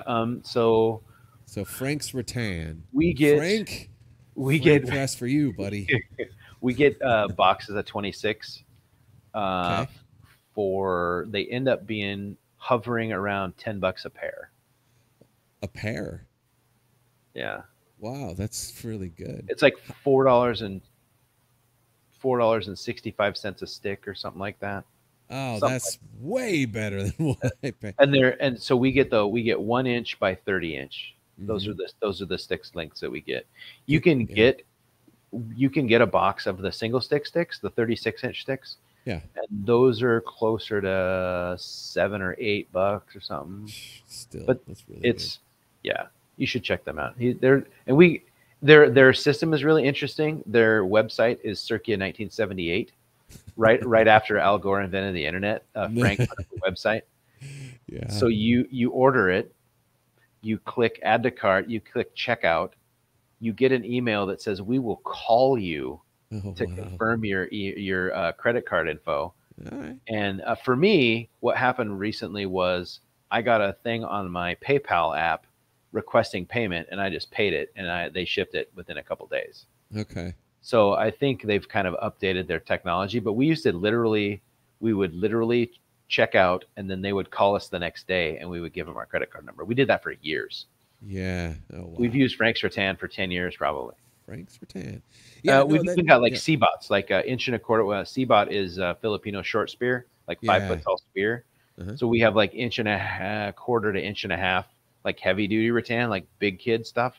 Yeah. And we got that from them too. So Nice. we get all sorts of crap from them. Yeah, I'll have to give them a shot, because the other ones that I got, you know, they have the dowel on the one end, and they've drilled it and they've glued it in all nice. But hey, look, I got a drill. I know where to get dowels. Yep. It's worth the extra savings. That's interesting. I'll have to see what you're talking about, because that's the dowel. Yeah, yeah. Because if you're gonna put on the the hand protection, and they're supposed to, so like when you thrust, they're supposed to slide up, but then at the very bottom they stay somehow, and so how they do it is there's just a little hole drilled in it with like a dowel running this way, so perpendicular to the stick. Yeah. So it can only go so far. But you could do tape, you could do whatever. So yeah, we do tape on our single sticks. Yeah, it's probably the easiest way to do it. You mean the ghettoist way, or the pragmatic way? I mean, sure. If you want to be funny and use a big word, I'm just kind of I dirtbag it, you know. Yeah, right. No, but you guys have some really cool ideas how you just shoestring stuff, and it totally works amazing. Mm-hmm. And who cares? I mean, it's just a tool. Yeah. You know, I mean, because for me, the weapon is here. Yep. Everything else is just a tool. It's just How you help get you. there. Yeah, right. And so, you know, you're using sticks and pretending it's a sword, for crying out loud. So, Yeah, I mean, this is your weapon, right? So whatever we you ever do to that stick for your training purpose, it just is what it is. Did we ever show you the focus mitt things we made? Because we showed you the rubber dog ball. That was genius, the rubber dog ball, yeah. So there's a different rubber dog ball by that same company, and it's a ball that has a hole goes all the way through the middle. And the way it comes from Amazon is a big rope through the middle. Oh. Well, if you cut that rope off and you put a heavy rattan stick in there, yes, it becomes like a rubber mace. Yeah. But what we use it for is a focus mitt. Yeah. So like you and I will be moving around the practice floor, and then every time I extend my hand, that's you seeing an opportunity. And you hit it. So then, like if you're practicing hand jabs, so we're moving around and I stick it out and like at roughly where a hand level would be, you like bap, that you're getting your reaction time, your you know, that OODA loop, right? Or observe, orient, decide, act. Yeah. So you're like, okay, I see the hand there, I attack it, boom, I got it. Well, or we're gonna do thrusts, and so we're moving around, and then I put the stick out like it's my face, and you have to like move and thrust or whatever thrust we're working on. I like that. Because it's only, you know, it's only 6 or 8 inches around. So it constrains you to be relatively accurate on a moving target while you're moving, you know, and I think it's a super brilliant training modality. It was a total accident. We thought we were buying the other ones to make more single sticks. And then we're like, I know. A couple of our guys have tried to hit each other with it, and they're even heavier than everything else. They're pretty brutal, so we don't do that anymore. Yeah. You could probably giant what? The giant cudgel. Yeah. Exactly. It'd be a good time had by all, I imagine. If you're the cudgel. Right. Exactly. Hit yes. Yeah, exactly. Yeah. Shoot, man, we've been at this for a very long time. I told you I talk too much. No, it's great. I love it, and I hope the audience enjoys it as much as I have. Yeah, me too. But I'm not sure about your situation, but I got work tomorrow morning. I got me both. I got to be up at 3:45. Oh, geez, man. Yeah. So, okay. So before we go, is there anything else that we need to know about the upcoming? See, it's so late I can't even think here. This is Sagebrush Skirmish. Totally bad radio. Yeah, thank you. The Sagebrush Skirmish. What do we need to know about it? So you drive in there from far away. Where do people stay? What's some cool magic as far as that goes? The town where it's outside of is the town of, or the city of Prosser. I am not 100% savvy on Prosser. The Tri-Cities is kind of the next biggest town, and it's significantly larger. I imagine Prosser probably has some Airbnbs or some hotels and stuff there. I have a friend that lives there and whatnot. It's kind of any small town USA kind of thing. The Tri-Cities has like a, you know, Hampton Inn and Red Lion and, you know, all the things. So probably a little bit more accessible in a way. Plus, I have to tell you, I don't know if I told you yet, but one of the things that we're planning is the tournament is on Saturday. Yeah. On Sunday, we're having a sparbecue. The eats, yes. So we're going to have an option. Too. Yes, we're going to have an option on the sign-in thing, which I'll get you a link to as soon as I have a one made up. We're working on a Google Sheets kind of a thing. Nice. That we'll be sending out. Cool.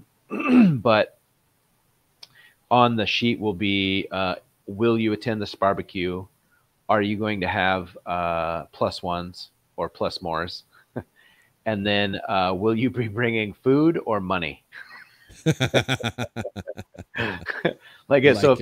if you're bringing sides or if you're bringing whatever, you know, that's awesome, and we super encourage that. If you are bringing cash money, my wife and I are gonna. Okay, I'll be totally honest. Probably mostly my wife, because I'll be sword fighting. Right. She's an amazing cook and runs a barbecue like nobody's business.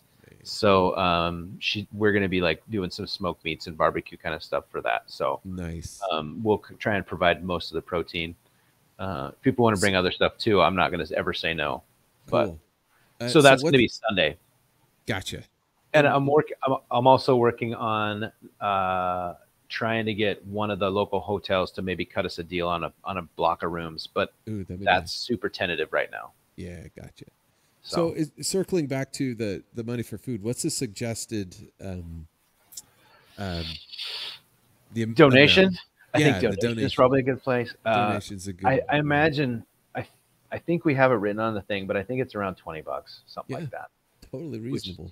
Which, 15, $20 or whatever. I don't want to put people out, but at the same time, right now, you go to any restaurant. I was going to say, you go to any restaurant right now, $20. If you're not bringing food, $20 is going to buy you dinner. Right. So, yeah. I think that's pretty reasonable. Yeah. I don't know. So thinking about other housekeeping things, I can't remember how much we've decided on the event itself, but I know we're going to have, we don't want to do t-shirts. T-shirts seem sort of, everybody gets a t-shirt. I think we're going to do embroidered patches.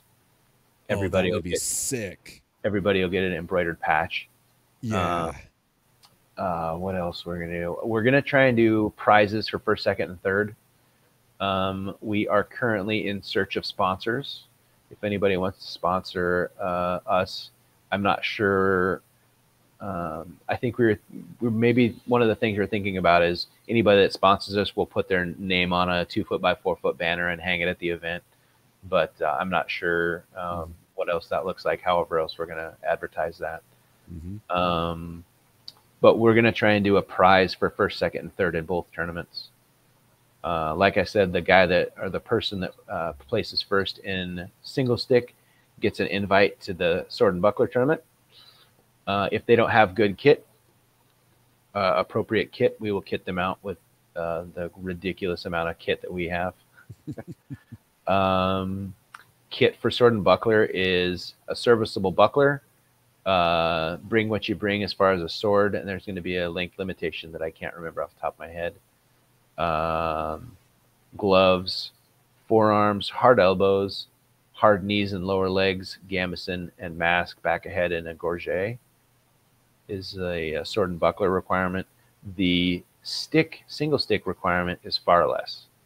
It is, if I remember correctly, it's like knees and elbows, gloves, and a mask. I'm pretty sure there's no gambeson requirement. There's no gorget requirement. Don't quote me on that, though. For the people that are going to be in the tournament, we'll have full access to requirements and rule sets and all that as soon as we can. We're still finalizing all that. And I'm linking your Facebook event in the show notes. So if it's updated there, then if they follow this podcast in the show notes, it should be down there. Yeah, 100%. And then, for, like I said, for the barbecue, we're going to have the space that we rent. We're going to have that for the day. And so bring what you bring. If you're a longsword guy, I can 200% guarantee you we will have people for you to fight. If you're a pocket knife guy, I 400% guarantee you're going to have people to fight. I have been known to pull the odd airsoft gun on people during sparring, but that's more of the T-bone thing than the HEMA. Trying to think of what else. I think that's kind of it. Like, cool. The Tri-Cities is also known as a big, and Prosser specifically too. It's wine country. Like dyed in the wool, probably better than California, even though California won't admit it. So if you take the weekend and come down and stuff, it's a really cool area. Yeah, and it's Father's Day weekend, so dads, there you go. What you need to do. Yep. Clout time, and all you have to say is, out here. All I want to do is go fight people, and what are they going to say? Yeah, I'd rather you stay home and crochet. Like, maybe if that's your thing, that's cool. But I thought you were going to hit me today, dear. Yeah, I don't think that doesn't have the same traction. No. Well, if she has a mask and sticks, and Yeah, I'll tell you, Monica and Jay, Oh like yeah. like the couple that swing swords together stays together. I'm pretty sure, Yeah, power couple there. for real. I'd love to see how they settle household spats. I think Oh they've man, got their gear all ready to go. to the pain. Oh yeah. So great. Yeah, it's awesome. Well, hey man, All it's been right. great talking to you. I really appreciate you having me on. Yeah, you're welcome. Everybody, Jim Epperly. So, yeah, look him up. If you're in the area and you're looking for some martial arts experience, definitely check out his club. And again, I got show notes in the bottom of the. I got the notes in the show notes, so there's links there. And I think I got your martial art club listed as well. So Right on. cool. All right, I'm going to end the recording now. Everybody, remember to slay your demons, and we'll catch you on the next one.